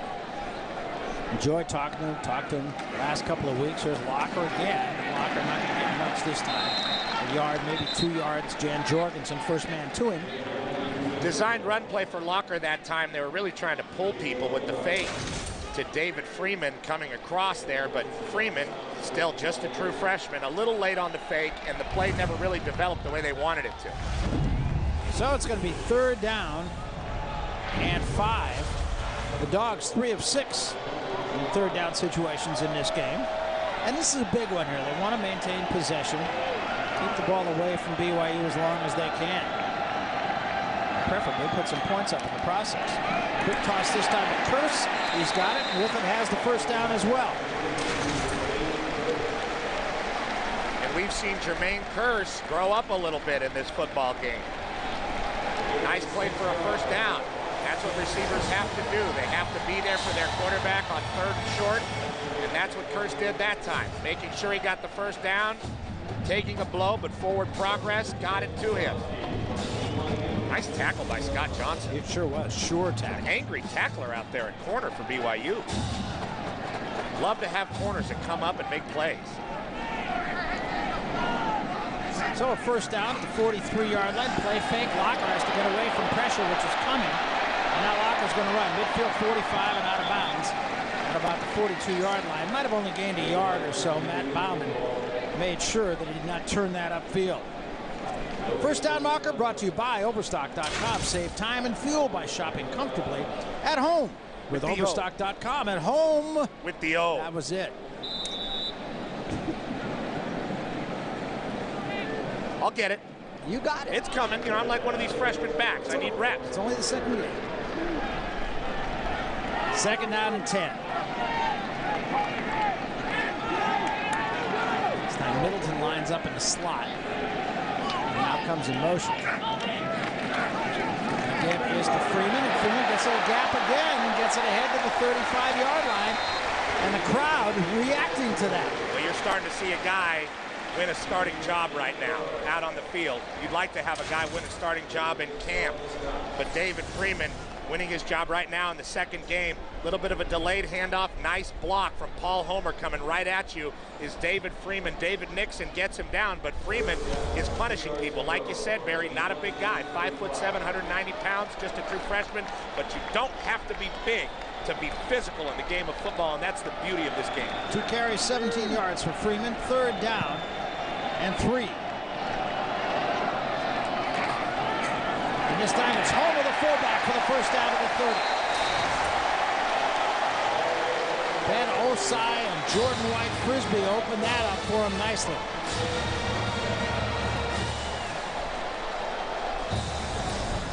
Well, Paul Homer has a good block. Last down this time. That's a giant hole. Good block from the freshman tight end, Kamario Middleton, who left earlier with an injury. You see Homer taking that ball up the field with authority. Right now, UW looking strong in their first possession. Well, they're getting help from, you mentioned it earlier, but from other people besides Jake Locker.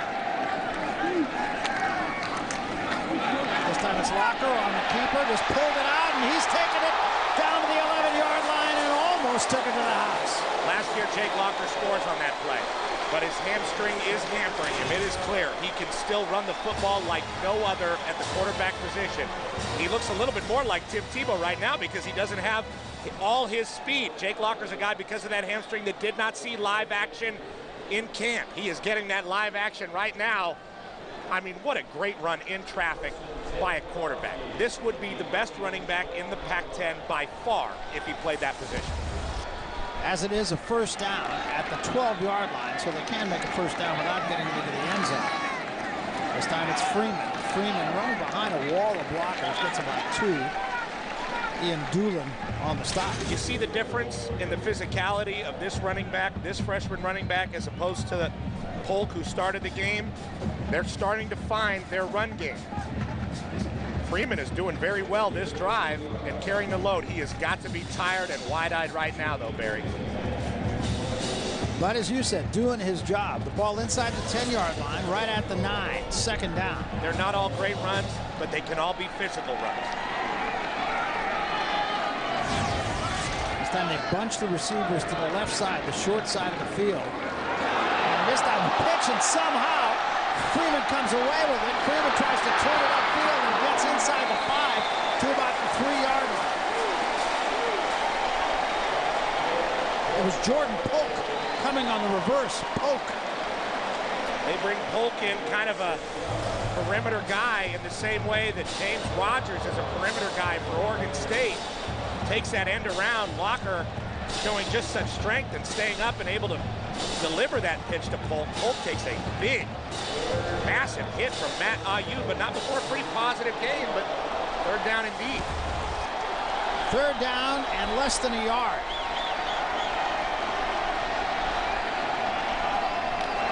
Locker on the draw play. As the first down gets close to the goal line, he'll be stopped short of the end zone, but the Dogs will have 4 downs to punch it in. Well, the pride of Ferndale, Washington, and really the most celebrated athlete, young athlete in the history of this state, Jake Locker, that time a little confused on which hole he wanted to take, but you see his strength. Runs right into Sean Doman, but still able to muscle forward for that first down. We were with him yesterday, Barry, and just shaking his hand. You know, it's like shaking hands with a bear. Oh, yeah. Just a big guy. Yeah, you can drop a football through his hands. Timeout is going to be called. We'll jump away. Tied at 14. Dogs driving.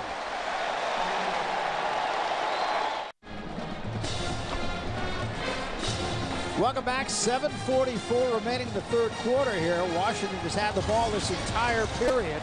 They have it at the 1-yard line now. 12 plays so far in this drive, consuming 7 minutes, 16 seconds.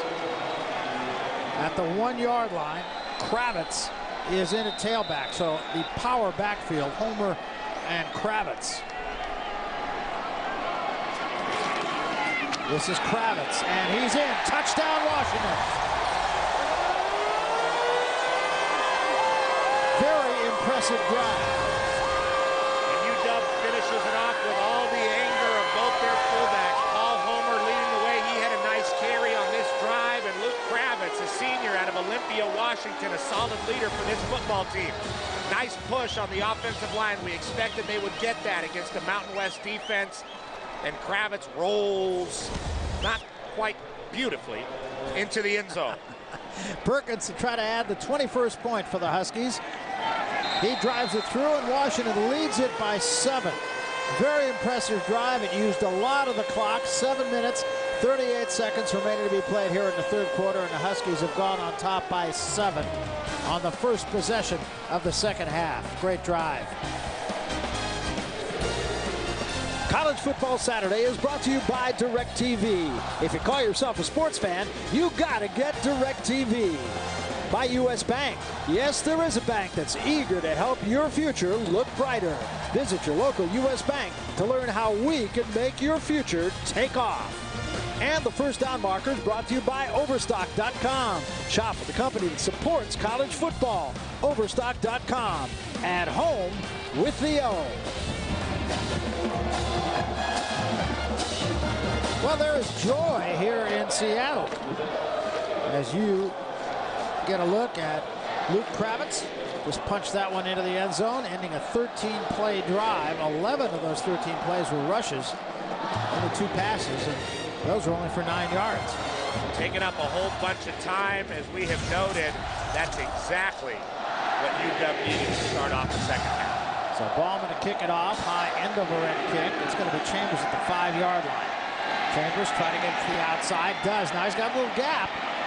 Cuts it inside, gets across the 35 to the 37 before Nate Williams stops him, but good field position to start things here for BYU. 32-yard return. Well, there's no question you expect this BYU offense to respond with people like Max Hall, Harvey Unga, who's been fantastic in this game, Dennis Pitta, the tight end, Austin Colley. There you see the chippiness. Again, I told you, this BYU team, that's O'Neal Chambers right there. This is a BYU team that plays with a big chip on their shoulder, and often they have to. The give is to Unga on first down. He's cracked. And that's significant, P, because in the first half, BYU averaged over 6 yards on every first down play, and they were in great position going to second down. That was a very physical play by Darren Harris, and you're absolutely right. Success on first down is imperative for the Washington defense. Darren Harris with a big play, and Daniel Teo Nessheim was there to clean it up. If Harris didn't get him, there's a man down. Yeah, it looks like cramps. And again, you see that quite a lot. Quentin Richardson is the man down. They better hope it's a cramp for Quentin Richardson, because they need him out there on the edge playing corner. Big interception last week against Oregon. Look at Darren Harris with this hit here. Nessheim's being held. Otherwise, he might have made that play. And here comes Harris. Perfect, big tackle, textbook. Uses his fingers, digs into Unga's jersey. You can't do it better than that. Nice run support by a strong safety coming up to the line of scrimmage, tackling a big back. Richardson had to go out. Vonzel McDowell comes in. Let's see if Max Hall doesn't test that side. They've got Colley out there on him one-on-one.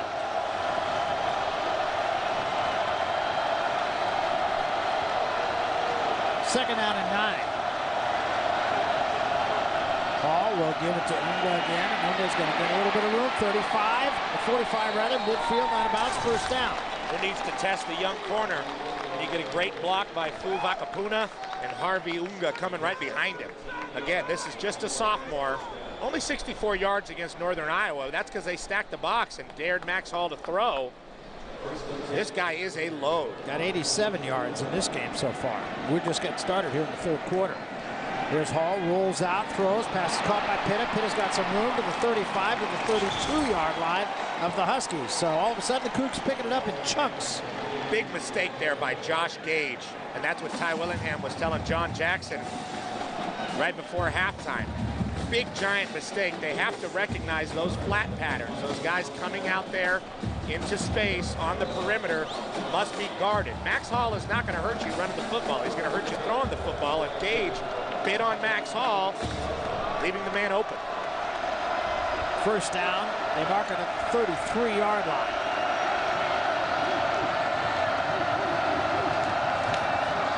Here's Unga again, trying to bounce it outside. And again, he gets those shoulders going in the right direction. He didn't get a lot, but he got more than he normally would have. Well, any other back right now would have been dropped for no gain. Daniel Teo Nessheim finally catches up along with Mespin Forrester. But watch Unga from behind.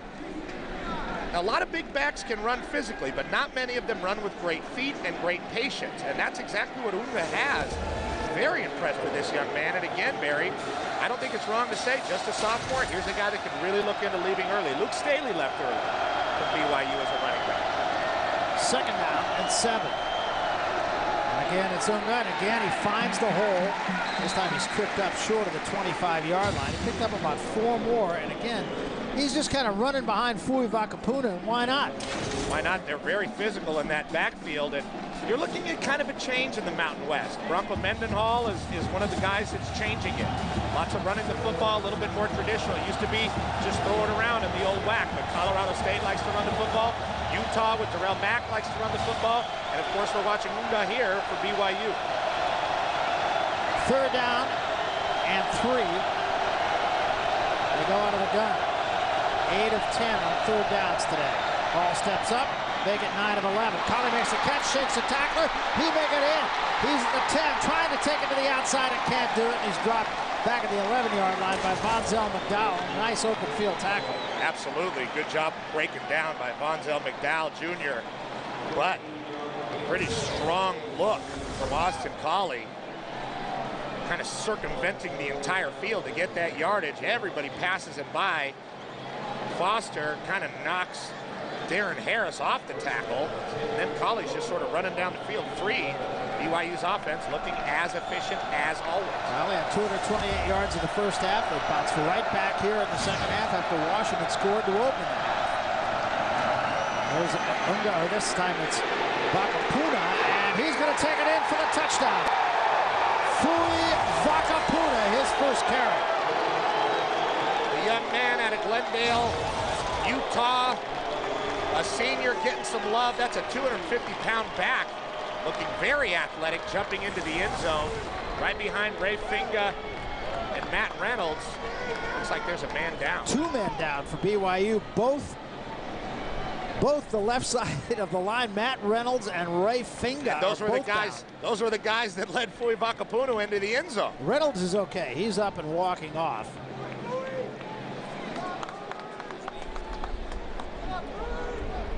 And I would think he's in, but this may be reviewed. I suspect it will be reviewed.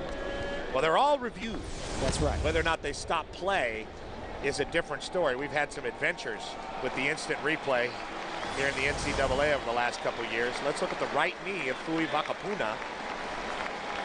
The physical fullback for BYU may be down right before, but I don't know if they'll overturn it. That ball did make it over the end zone. The question is, was the right knee down? It looks like they're going to kick it. Ray Finga also will come off, and he'll come off under his own power, albeit with a little bit of a hitch. So far, there's no review. And there will not be one. Try for point, up and good. And we're tied at 21. So a very effective drive after the Huskies had a long drive. 4:17 left, third quarter, 21 all. Well, the campus here in Seattle of the University of Washington. Beautiful campus. Great place to take a run, take a walk, go to school. First down at the 3-yard line. 36 ticks left here in the third quarter. Hall gives to Unga, and Unga drives it out to about the 4-yard line. That's just about a yard. We got to see the strength that time of Daniel Teo Nesheim, one of the strongest players in the Pac-10 and by far the best defender on this team. He gets a hold of Unga and takes him down. And we got to meet with Daniel yesterday. Delightful young man, a quiet guy, but a guy that just loves to play football and loves to eat. He is the heart and soul of the defense. Yep. Don't know if they'll get this play off before the end of the third quarter, and they won't. Time runs out here in the third quarter. And interestingly enough, we played 3 quarters. Each team has scored a touchdown in each of the 3 quarters, and we're tied at 21. 15 minutes of football remaining. This game will be decided in those final 15 or more. 21 Huskies, 21 Cougars.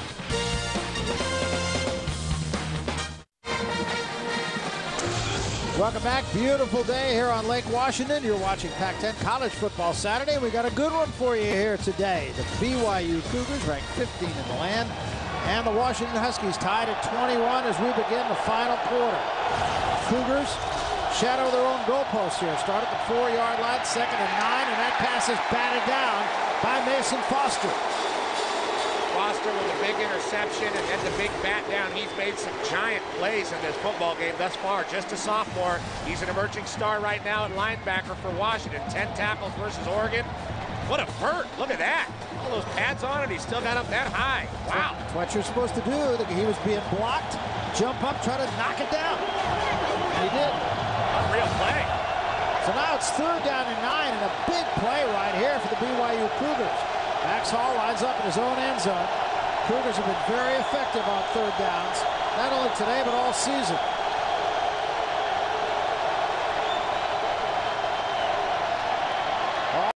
Up throws, caught by Pitta for a 1st down at the 32-yard line. Well covered by Nate Williams, lots of contact, and Pitta comes down with it. There was no help in the middle for UW's defense. Donald Butler came on a blitz, so did Foster. Both those guys, and Foster is down. He's rolling over now and getting up, but Foster is down. Both those guys blitz, so no help in the middle. That means one-on-one. Nate Williams versus Pitta.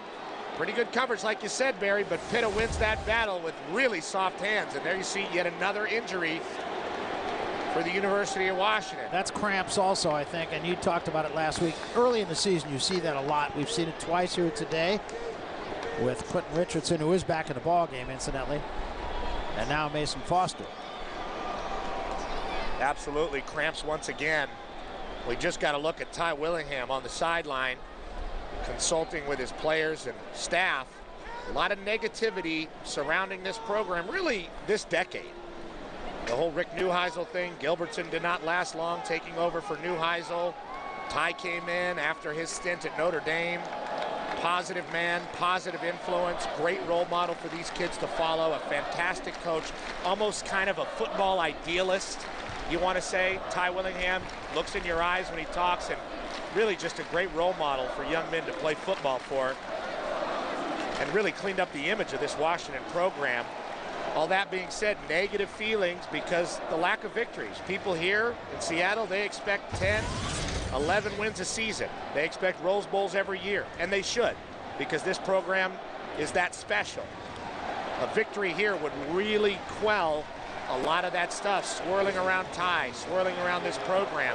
But this is a huge 4th quarter. I mean, this might be the biggest 4th quarter in the career thus far of Ty Willingham here at Washington. Yeah, and, you know, I think the thing is, will it quell it is the big question. And I think there's a tendency up here for people not to look highly upon teams like BYU. They come out of the Mountain West Conference and don't play as stern a competition. I'll tell you what, this is a good football team. And should Washington win this game, by no means a given, the folks up here have got to give it up for them. I mean, this is a good team they will have beaten. Good team that's looking to go undefeated, the pride of the Mountain West, along with Utah. That's what the Cougars are.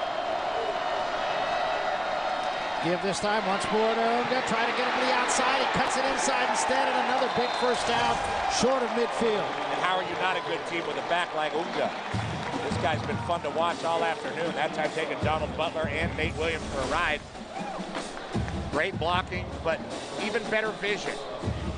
getting locked up pretty solid there was Alameda Ta'amu. And Unga just barreling down the field. He's gotten stronger in the fourth quarter as we predicted. 18 carries now, 110 yards for Unga, and he's still got 14 minutes to play. Max Hall with time, steps up in the pocket. Pretty good defensive play that time by Darren Harris. Really impressed with Max Hall in this game. We talk about efficiency and consistency and all those things that he's done, and much of that is because he makes decisions. I mean, this is a guy that makes decisions and gets rid of the ball in the same way that Colt Brennan, also not a big guy, was able to do last year for the University of Hawaii and for the Washington Redskins in their preseason. Colt was fantastic. Max Hall only 6'1", but makes decisions, delivers the football quickly. Learned at the knee of his uncle, former commentator here at Fox, talking about Danny White. Throw and catch by Reed, and Reed will be stopped about a yard short of the first down.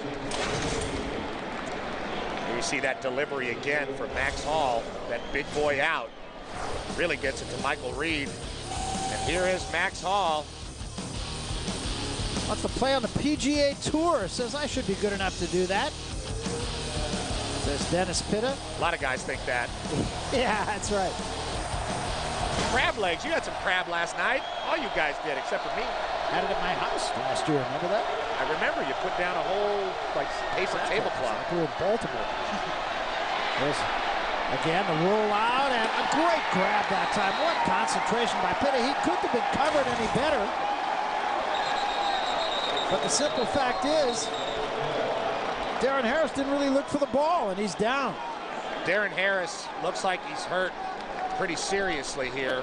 Don't want to make any speculation, but a lot of activity down there around Darren Harris, who had pretty good coverage. I mean, he was right on top of Pitta, but Pitta just so fantastic in traffic, making catches. And it's kind of a deep out. Those guys are battling the whole way. Harris kind of ends up turning over on his neck. And they will take every precaution, of course, as they do with any kind of injury like this. We don't want to speculate of what might have happened, but did fall awkwardly, and they will stabilize him, and quite sure they will put him in a brace and keep him immobile and get him off to the hospital. And of course, we will let you know as soon as we know anything. Tied at 21, and we'll be back. Well, all attention here at Husky Stadium continues to be on Darren Harris. He has remained down. They have kept him stable. They have put him in a brace. They have brought an ambulance out onto the field, and you can see the Husky players in prayer. The BYU players, incidentally, as soon as Harris went down, were signaling to the Washington bench, get the medics over here and get them over here in a hurry, and they did respond as well as can be expected under these circumstances. Now remember, in college football and football in general, they will take every possible precaution. So what we're hoping we're looking at here is one of those cases where they are taking all the precautions, but that the injury may not be quite as serious as it first appeared. And we will try to find out anything we can, if you are a friend or family of Darren Harris, to let you know as we move along in this football game. But right now the story is all about Darren Harris, and you could see on the field, and this, unfortunately, I've seen a number of injuries like this, and this is what you see from players, and they all know that it's very much a part of the game, but when it happens, there's no reconciling it. Well, we had a similar situation last year. I don't know if it's a similar injury or not, but Jake Locker went down against Oregon State, and we had the ambulance and the stabilization and removing him from the field.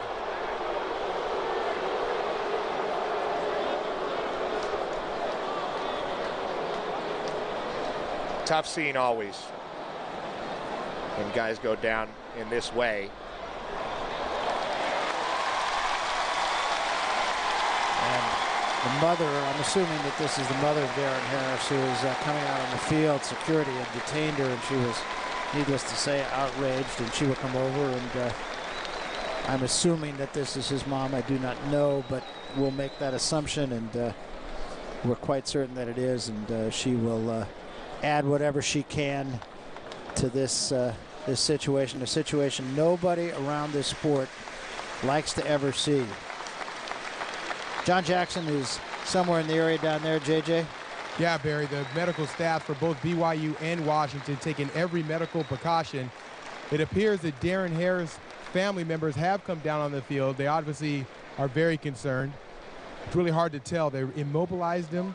They obviously don't want him to move at this situation. The fans now giving a round of applause. So we'll try to keep you updated as much as possible. Of course, it's a very difficult situation down here because they want to take every precaution. They're going to rather be cautious as opposed to taking any chances. I'll keep you updated as I find out stuff down here. All right, thanks very much, JJ, and I'm sure that would be a relief to anyone who knows Darren watching this game at home. We will try to get all the information. It did appear that he was moving on that cart, and of course that really bodes well. That's always a good sign. You saw Ty Willingham addressing what we assume is Darren's mother.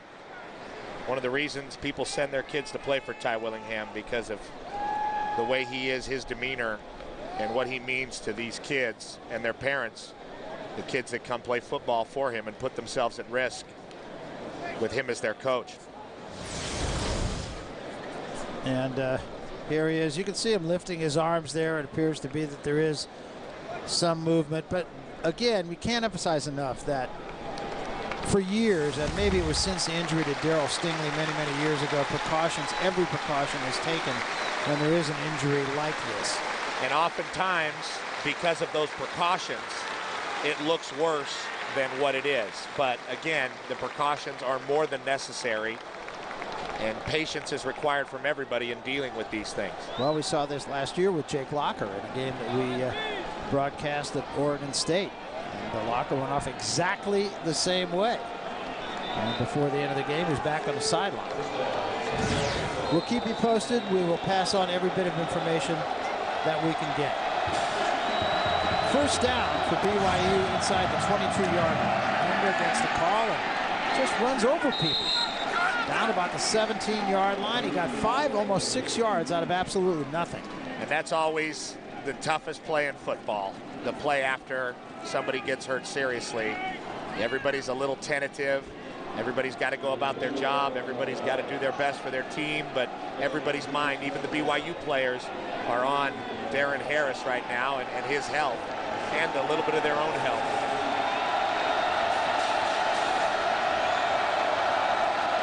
Ball throws to Pitta. Pitta gets inside that block, has a first down at the 10-yard line. Nate Williams makes the tackle, but another BYU first down. BYU just is what they are, Barry. Yeah. And they're going to run the ball with Unga, and they're going to get the ball mostly in the flat to people like Pitta, and Austin Colley's been pretty big in this game. And they got a quarterback who's a very good, and I was going to say use the word mechanic, and I don't mean that as a slight at all.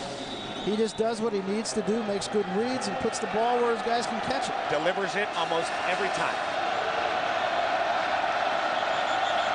Now we get a flag.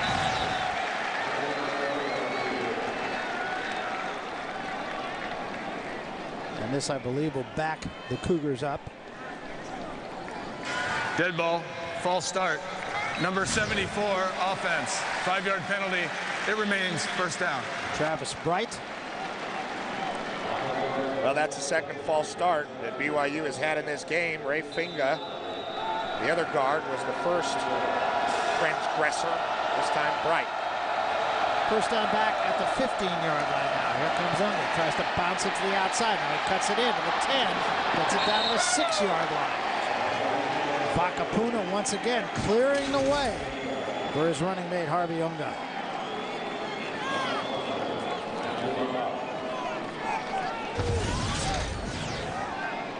Carries, 123 yards now for Unga.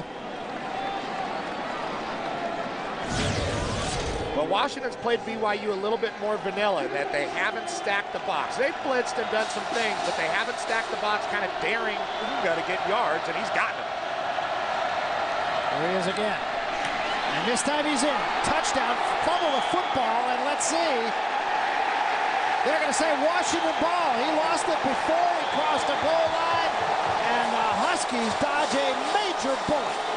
What a hit on the goal line on Unga. Great physical run by Unga. Does everything but holds on to the ball. Now there's a discussion going on here, so hold the phone for a minute. The question is whether or not he was into the end zone. Now it's going to stand as called. Tripper Johnson comes away with the football, and the Huskies will have it. The grandpa of UW, Tripper Johnson, a guy that played professional baseball for a long time, Major League Baseball guy, signed in 2000 to play basketball or baseball at UW and didn't. Now he's back at UW after a career playing baseball. An older dude coming up with a giant play. I'll say, and you saw that replay clearly showed you that Unga dropped the football before he got to the end zone.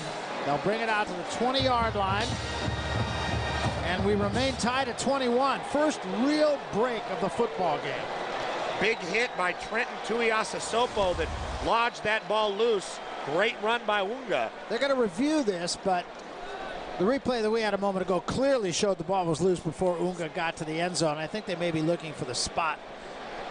There is a possibility they might move this back to the 1 or 2 yard line. Well, BYU's asking for the review. So apparently they just want to know if the ball was in fact dropped before he got to the end zone. It was a 96-yard drive by BYU. Started at their own 3 and ended at the Washington 1.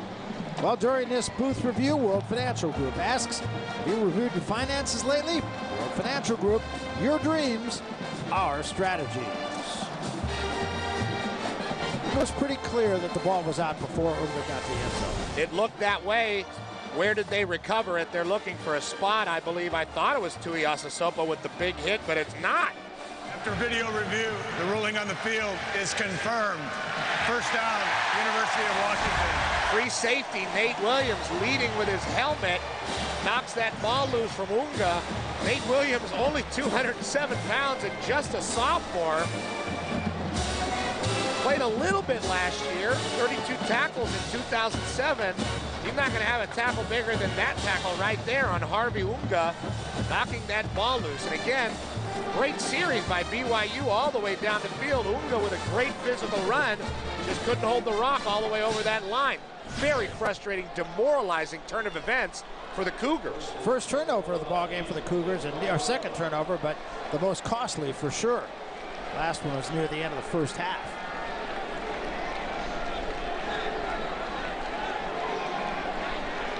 So they'll mark it at the 20-yard line. That's where the Huskies will start. Bronco Mendenhall obviously not pleased with those goings-on, and neither is Harvey Unga, although it was really not on him. Sometimes you get hit and the ball comes out. Sometimes collisions are so physical. There's never been a running back ever that has no fumbles. Even the best guys who hold the ball with the most security lose that football. So Jake Locker will go to work, tied at 21. And it gave us to Freeman, and Freeman wiggles through a little hole. He gets across the 25 to the 27-yard line. A pickup of 7. Gave it to Funon to stop him. We go to the sidelines. Here's JJ. What do you got, JJ? Well, thanks, Barry. The news for Darren Harris, who was taken to the hospital, is all good for Washington. He's getting taken to Harborview Hospital. He has both of his parents with him, his mom and his dad. The good news is at the end of him getting on the table, he actually wanted to get back up. So he showed movement in both extremities. He actually wanted to get back in this game, if you can believe that. So the good news on the sideline of the Washington Huskies is Darren Harris appears to be all right. All right, that's great. JJ, thank you very much. I'm sure a great relief to anyone who knows Darren Harris. Locker with an empty backfield. Throws underneath, and a catch is made this time by Cavario Middleton, and that's going to be a first down at the 37-yard line. But you're going to see what Jake Locker sees right here. The snap on target. They've had some errant ones, and just a quick, snappy pass out there to the freshman, Cavario Middleton, who is emerging. We've seen some young guys on both sides of the ball for Washington finally start to flourish here in Seattle in Husky Stadium. Middleton, probably the biggest young star they've had thus far. Now they run the option, and Locker on the keep, shaking tacklers, gets it to the 45-yard line. See, tough, Pete. How about being his pitch man? You think he's pitching it? Not unless somebody's going to hit him in the shin. Colby Clausen and Scott Johnson converge to make the tackle, but not before Locker makes another very physical play. There you see Freeman out there. Pitch it, Jake, pitch it. Oh, no. He's going to take it up the field, make a couple guys miss, and lurch forward for a very good gain on first down. Now second and short. A lot of plays to choose from now. This time Logan comes to the near side. Goodwin to the far side with Middleton in the slot. Freeman the running back, and he's been effective.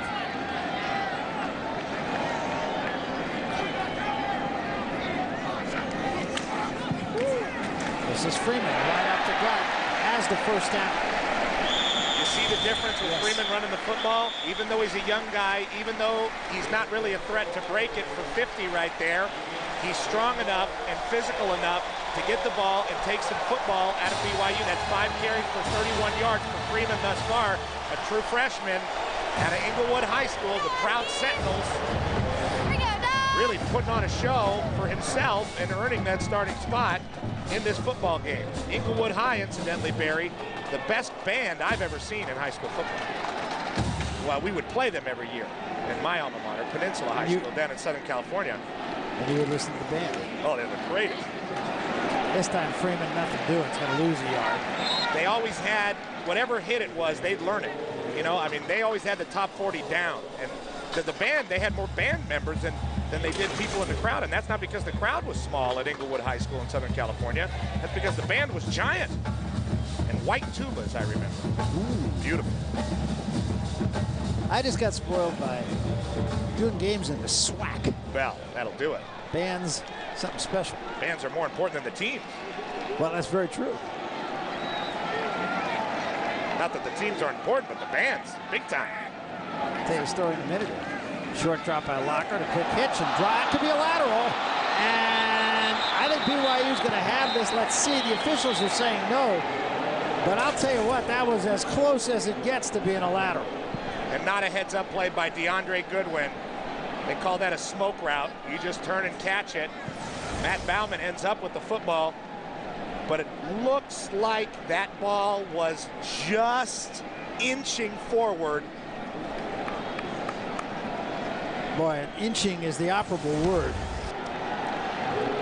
Now, you're talking about the bands in the SWAC. Al Adels, of course, who was the coach of the Golden State Warriors, played at North Carolina A&T, played basketball. The only reason he played basketball is he couldn't make the band. I saw the movie Drumline. It's inspiring. Yeah. Locker throws, and there's one he'd like to have back. 3 BYU Cougars around there, and Locker put it on one hop to Albert Logan. Tafuna, Bauman, all around the ball. Washington's going to be frustrated there. They had some good luck. They got the fumble with the touchback. They started to move the ball. They needed to capitalize a little bit more on that turnover. Sure, they got a first down, but they needed to capitalize a little bit better. 2 first downs, but not good enough. So Ballman will come on to punt it. He's been a real weapon. 64 and 58 yards his last 2. This one not as good. Reed White runs up, fair catch, makes it at the 16-yard line. So that's where the Cougars will start. 8-10, and it's a Cougar team that easily could use up that time for points on the board. We're tied at 21. We're coming back.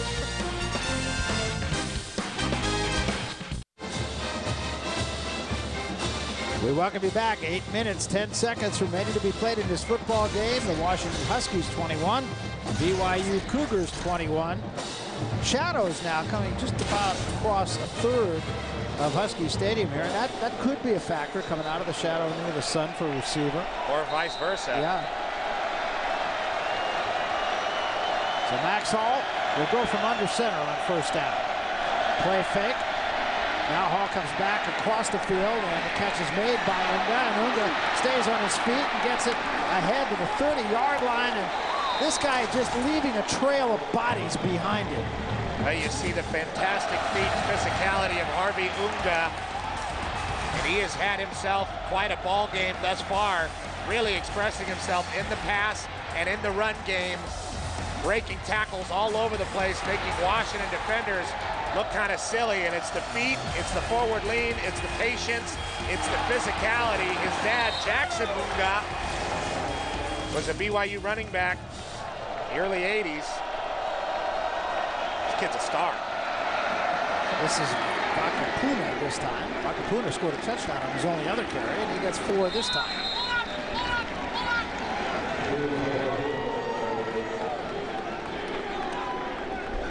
Yeah, the other thing that Max Hall did that I thought was very good on that last pass reception by Unga is that Unga was probably his 3rd receiver. He checked down really nicely.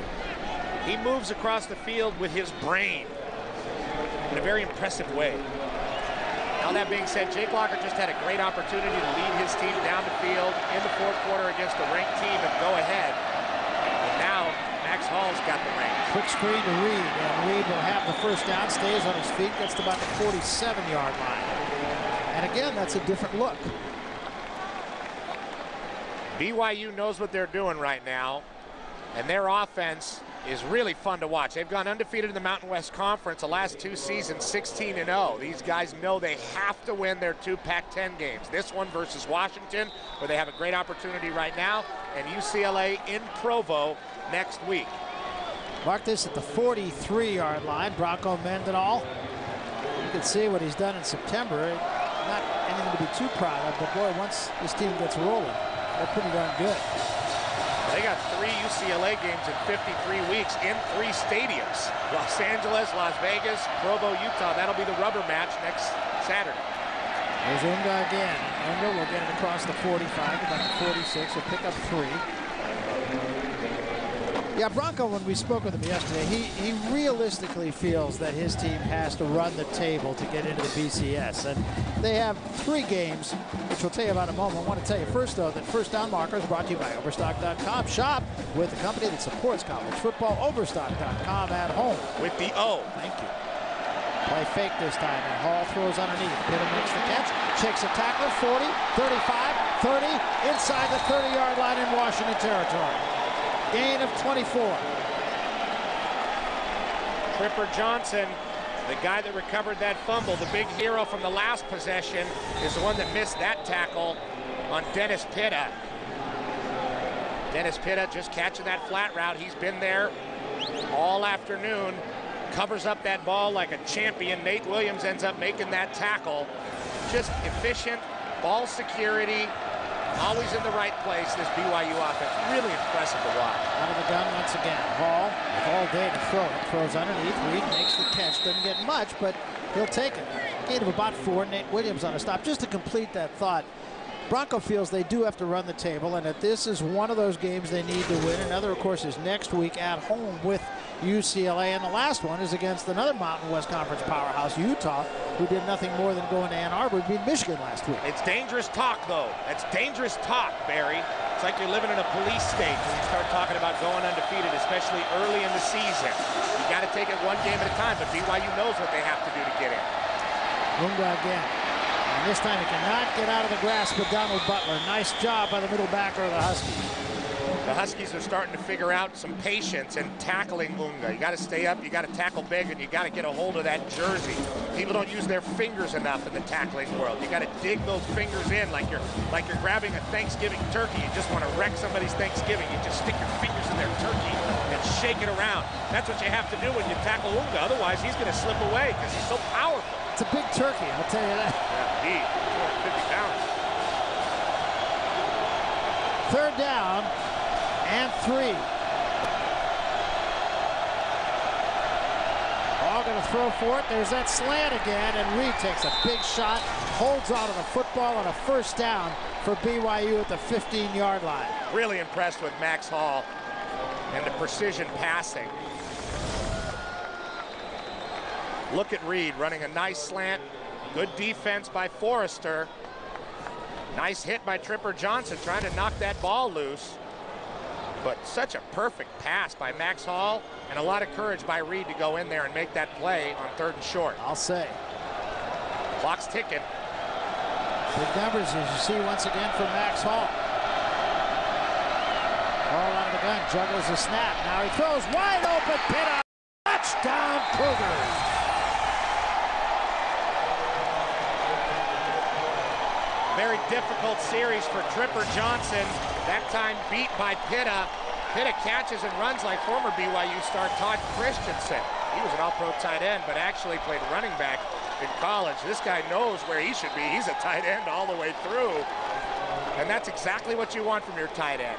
Standing strong, making the catch, taking the hit, holding on to the ball security, good routes, efficient. Say it over and over again, but that's what this offense is. Pitta caught 11 balls for 213 yards last week against Northern Iowa. He's got 10 catches today for 148 yards. That one for 15, and the touchdown that puts his team ahead. Big star. All these guys. They have a lot of stars on offense. Unga, Pitta, and Max Hall. Those three are fantastic. Good football team, and they've taken the lead here at Husky Stadium. 3 minutes, 31 seconds left. We'll be back. College Football Saturday is presented by Acura. Acura, advance. And brought to you in part by Best Buy.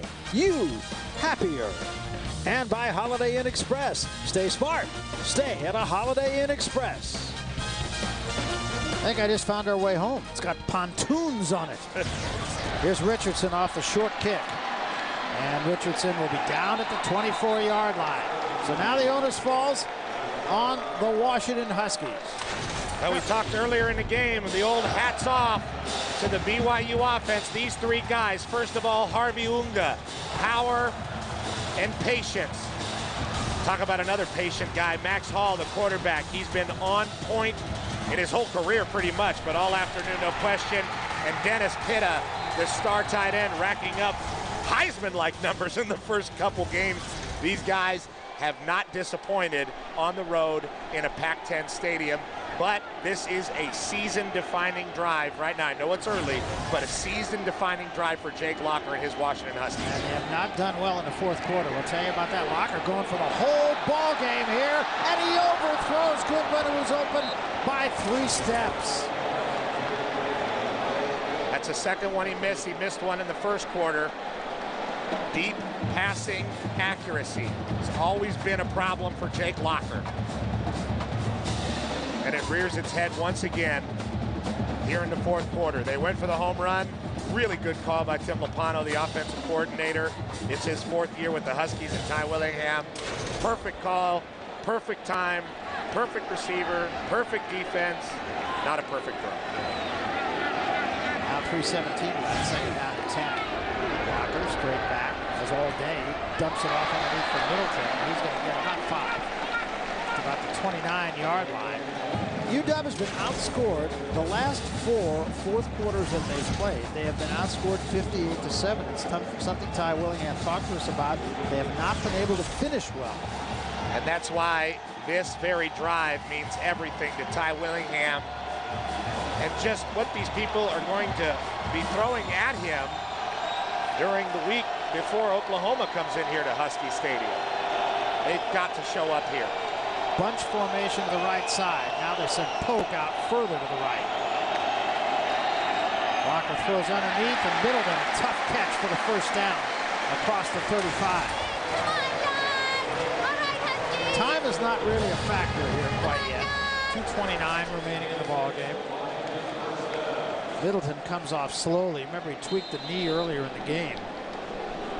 He's really one of these rising guys at the University of Washington, and whatever Ty Willingham's future is here, and you'd hope that they can pull it together, especially with such a fantastic quarterback in Jake Locker. They have some young guys that look like they're going to be pretty special in the future. Locker again has all day. Now he throws wide open. He's good, but he dropped the ball.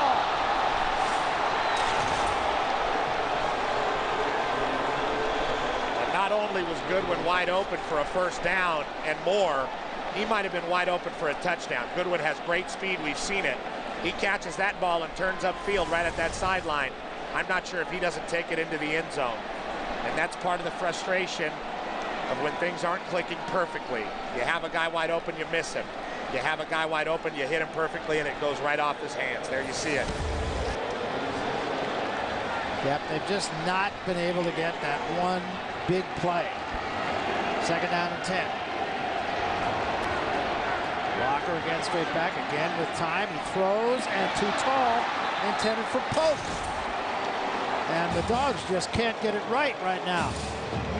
Well, Jake Locker's walking toward the sideline. I'm not sure if the Dogs don't just have to go for it here. And I believe they will. They have to go for it. You can't give it back. It's third down. I'm sorry. But I think you're right. Should they get the Gotta go for it. With a guy like Unga out there, he's going to run that clock out. 3rd and 10. This is it.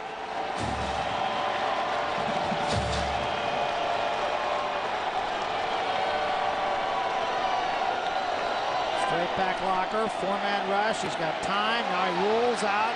Now he throws across his body. Too tall, wide open Curse. That's a tough pass to throw, I must say, but he's had people wide open. He's missed 3 of them. He got Goodwin. Goodwin dropped it. Now it's 4th down. Now the Dogs have to go for it. You knew something, didn't you? Well, I'd like to act like I did. I think I got caught when he was changing the marker. So here it is for the Huskies. 1:47 left. They trail by 7. 4th down. They need 10. And they've had every opportunity on this drive. This is more about what the Huskies haven't done than what the Cougars have. Locker's in trouble. He's going to run. He'll get the 1st down. And goes down at midfield. That's a problem solver. Yeah, that'll do it. That's a new set of downs for Jake Locker. He could do that on a lot of plays when they spread the field and drop him back, and that middle opens up. Even though his hamstring's hurting and he's not as fast as he looked last year, he still has an incredible first step going up the field, and that'll get you 10 yards every time. The ball short of midfield. Quick one this time, and the catch is made by Polk, who steps out of bounds after a gain of about 8. Every down is life for the University of Washington when they have a guy like Jake Locker. Every snap he takes, great things can happen. We've seen him very inconsistent in this drive in particular, missing a lot of throws, but his teammates have not helped him out. Goodwin dropped one. Locker did it with his legs. Then they hit the quick out. Pretty good looking right now for the University of Washington as they're well past the 50. And significantly, BYU not getting any kind of push on Locker. Now, they've not done anything fancy, coming with a 4-man rush almost every snap. This time a busted play, and Locker may get enough for the 1st down. It will depend on the spot. I think they're going to say he's got enough for the 1st down. Looked like Jake opened up there and thought he was going to fake it or pitch it to David Freeman. Freeman, just a true freshman out there, didn't quite know what to do in that situation, and because Jake Locker is the quarterback, he's able just to kind of duck out and get a couple yards. But unhappy coaching staff on the sideline there for the University of Washington with the mistakes on this, their most important drive of the season thus far. And it is enough for 1st down. They kind of misspotted it the first time. And the linesman said, no, it's over here. And they moved it up to where it is a 1st down for the Huskies. The ball at the 41-yard line. 1:16 remaining. Clock still not really a factor, although it is running now, of course.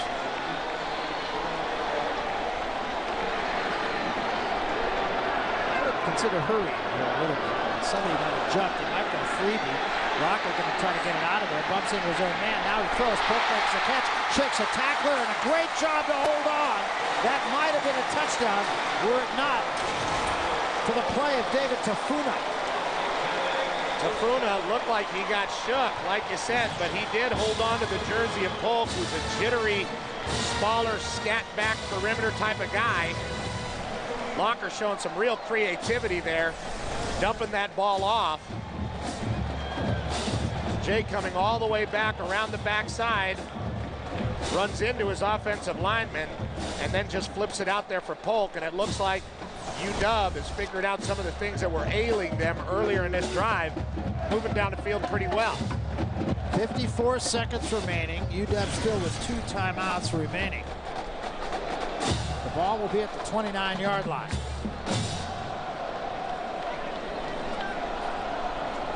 BYU, of course, came in here with the longest active winning streak in the nation at 11.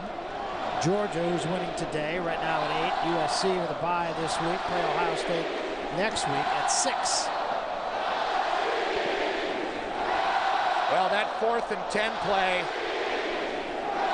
might end up being something pretty special when you look back on this football game as Jake Locker dropped back, saw a hole, and ran for the 1st down. As the field gets shorter, they're not going to be able to stretch out and let Locker really open it up with his legs. This BYU defense is going to kind of crunch down because They don't have as much field to cover, very simply. But I believe that the Huskies still have to continue to try to go downfield, because good things happen when they try to go downfield. Either Walker hits one of the receivers, or he can take off running and let him make a play with his legs. Can't think about saving him right now. Ball's at the 29-yard line. Who set it down? It's first down. This time they come with a blitz. It's picked up, and Walker lost the football. The ball is loose. It is picked up. And then I think maybe lost, and the Huskies may get this back, and if they do, it'll be a new set of downs. Now a flag is down. There's a flag down. I'm not sure the whistle didn't blow because there was an official signaling incomplete pass while guys were scrambling for the football. Intentional grounding offense. Ball will be spotted at the spot of the pass. Second down. Oh, that's interesting.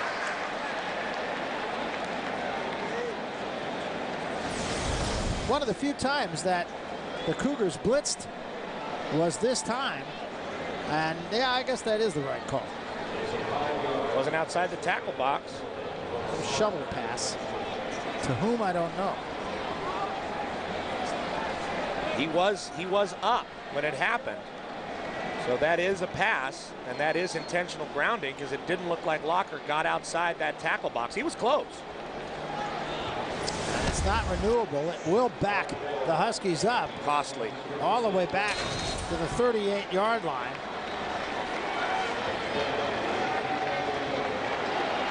It'll be second down, a whole bunch. Second and 19.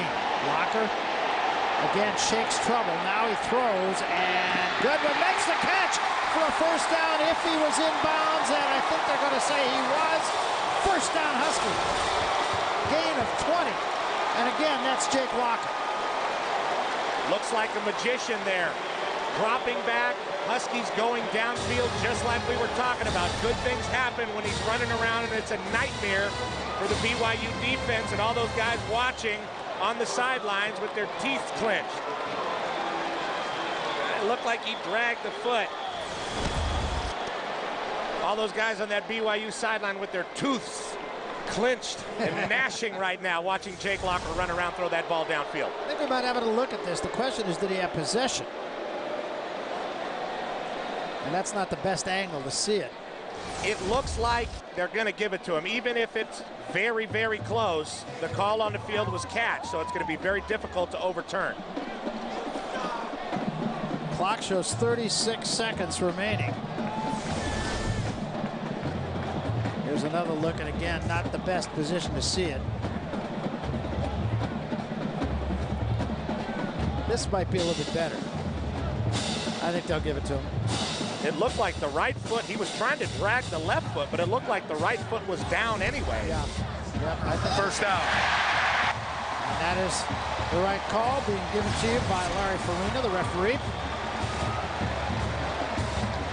So the ball will be at the 18-yard line with a new set of downs. 36 seconds remaining in the game. Huskies trying to punch it in, and with the extra point, tie the game here.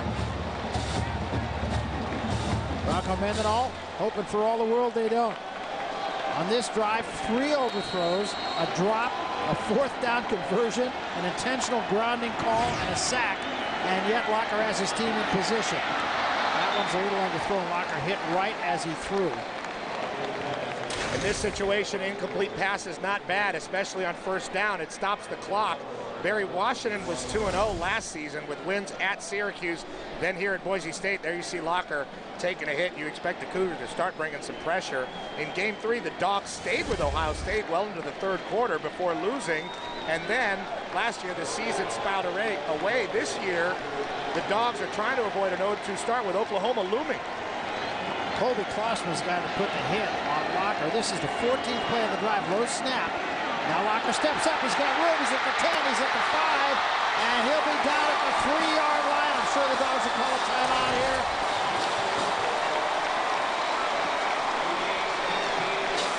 They got to get right up on the ball if they're not going to call a timeout. Clock is going to start again. Just 23 seconds. It's already started. Now down to 20 seconds. And the clock is still moving, and they have a timeout. Now they take it. They burned a lot of time. Big mistake, Barry. If they were going to call the timeout, it needed to be done absolutely when Locker went down and got up. But that's another problem with having a physical quarterback that takes off and runs the football. You know, there's a couple seconds after you get tackled when you're on the ground that you don't really know what's going on. That's just the world of football. Locker's got to pop up and call that timeout. Instead, he's checking his wristband, he's looking around. But just a really tough order for a quarterback that is that physical, that runs the ball like a running back, who's got to get up and all of a sudden run the team and make decisions. Locker 3 rushes on this drive for 30 yards. And he has given and he has taken away and he's done a little bit of everything on this drive. Bottom line is he's got his team at the 3-yard line.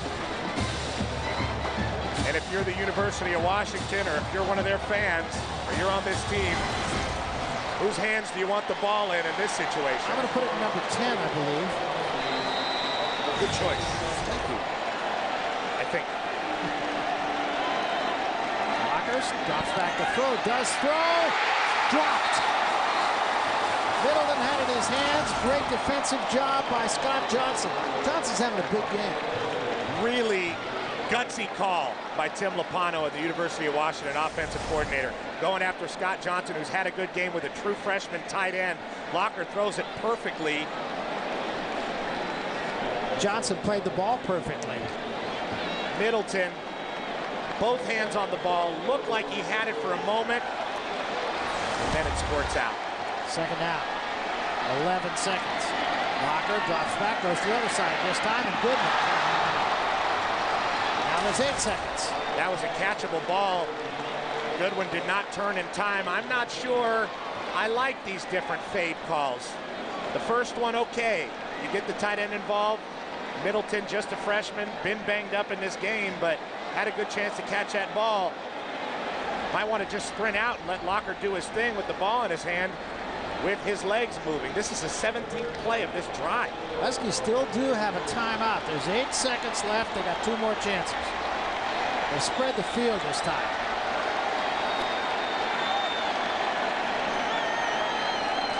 They're coming the blitz up the middle. Locker's going to keep it. He's going to fight his way into the end zone for a Washington touchdown.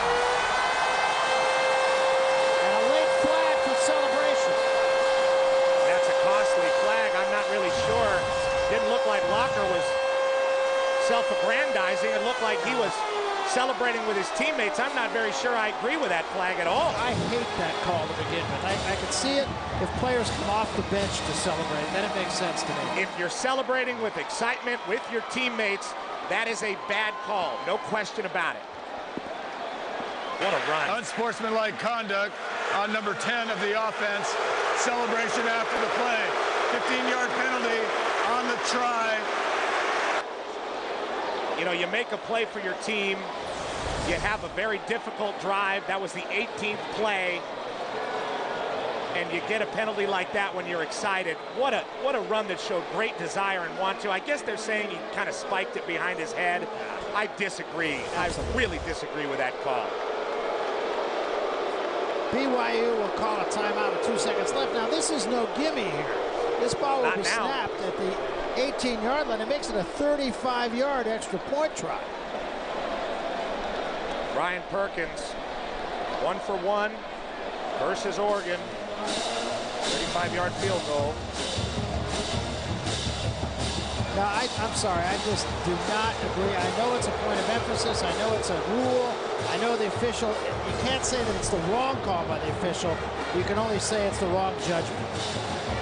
I guess they're saying that he kind of spiked it behind his head, but he's just kind of getting rid of the ball, eager to celebrate with his teammates. And that's what they tell you. You practice that when you score in practice.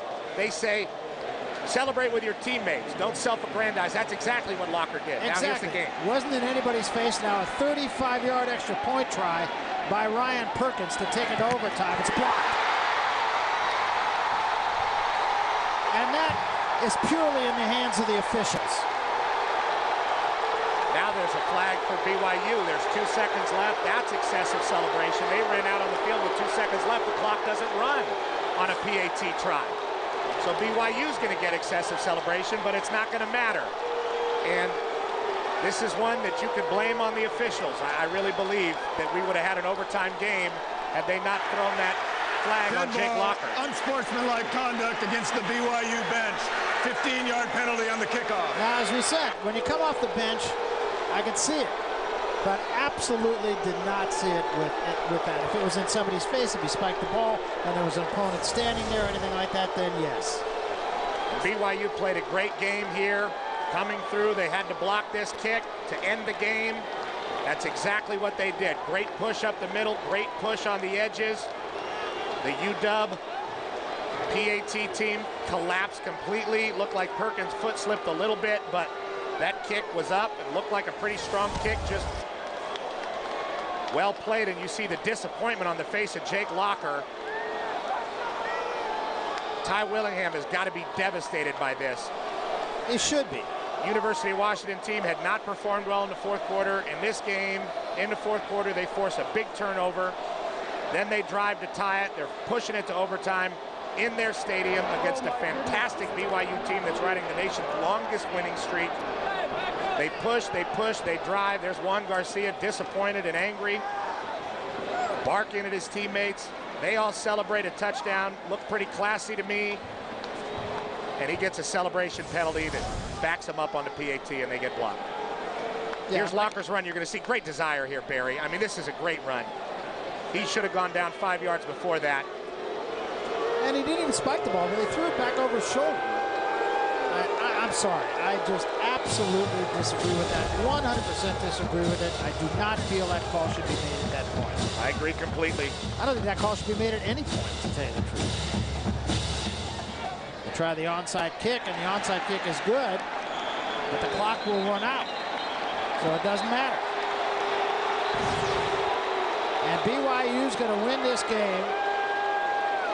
There's another flag down here. Well, let's see. Ty Willingham may be saying that his team should have one more play. The catch was made with time on the clock. Clock should not start until the catch is made. And it's not that BYU does not deserve to win this ball game, Barry. Offside, Washington, 5-yard penalty, re-kick. BYU does deserve to win this ball game. Offensively, they were the picture of consistency. Their quarterback, their tight end, their tailback, all big-time fantastic players. You just hate to see the game end like that. Yeah. This was a great game that was going to end in overtime.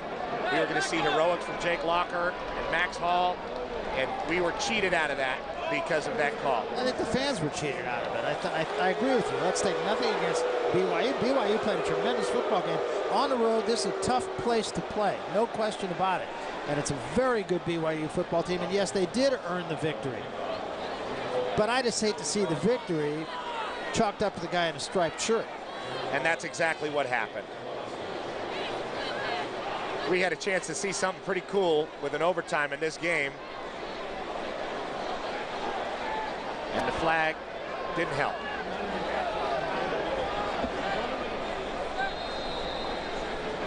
So they'll kick it again, but it's a moot point. There's 1 second left. And that's all they can do is knock it out of the back of the end zone. Max Hall will have to take a knee.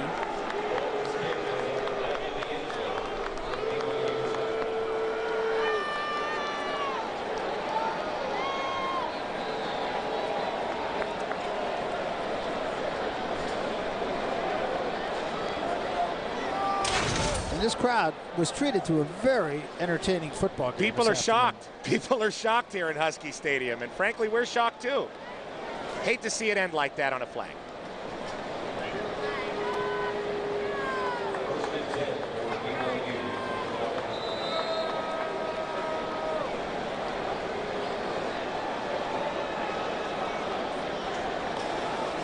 So Hall takes the knee. That'll do it. BYU will extend its unbeaten streak to 12. Listen to the crowd. That's all the editorial you need.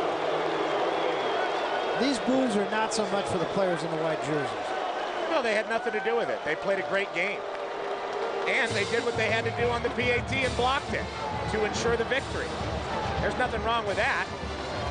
And knowing Bronco Mendenhall, I'm quite sure what he's saying to Ty Willingham is, I hate to win it that way. Great game.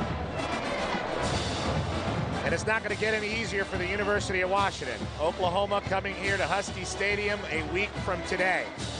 And they're going to have to collect themselves, collect their poise, lick their wounds, try to get over the frustration of this loss, and reappear. BYU doesn't have it a lot easier. They got UCLA going into Provo. All right, we're going out of the field now. John Jackson is with Bronco Mendenhall. Yeah, JJ. thanks, Barry. Thanks, Barry. And first of all, Coach, congratulations.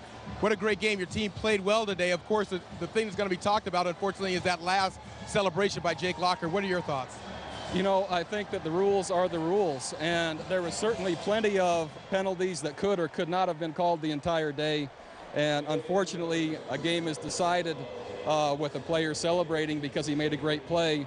It is within the rules, and I give Coach Willingham and their team a lot of credit. They battled very hard. Their quarterback, Jake Locker, is an exceptional player with a ton of heart, and I was just proud to be on the field with that guy today. He did an outstanding job. I love our team. Again, they made a play when they had to win the game. Well, we talked at halftime that you said it's going to come down to execution. Your team ended up doing just enough of that to get the win. What are your thoughts on your team's performance? We made one more play, but we made that play in a critical situation. We certainly learned a lot about ourselves today, what we can improve, what we can improve. But what I don't do is ever doubt these players. When it comes down to it, they find a way to win, and that's why they're having the success they are, and I'm fortunate to be able to coach them. And we talked about the streak of non-conference games. We're done, Coach. Thanks. Congratulations. Barry, back to you. Thank you. All right, thanks very much, JJ. And BYU doing what BYU does. They had almost 500 yards of offense. They were very effective on third downs. We'll come back, put a ribbon on this day after this.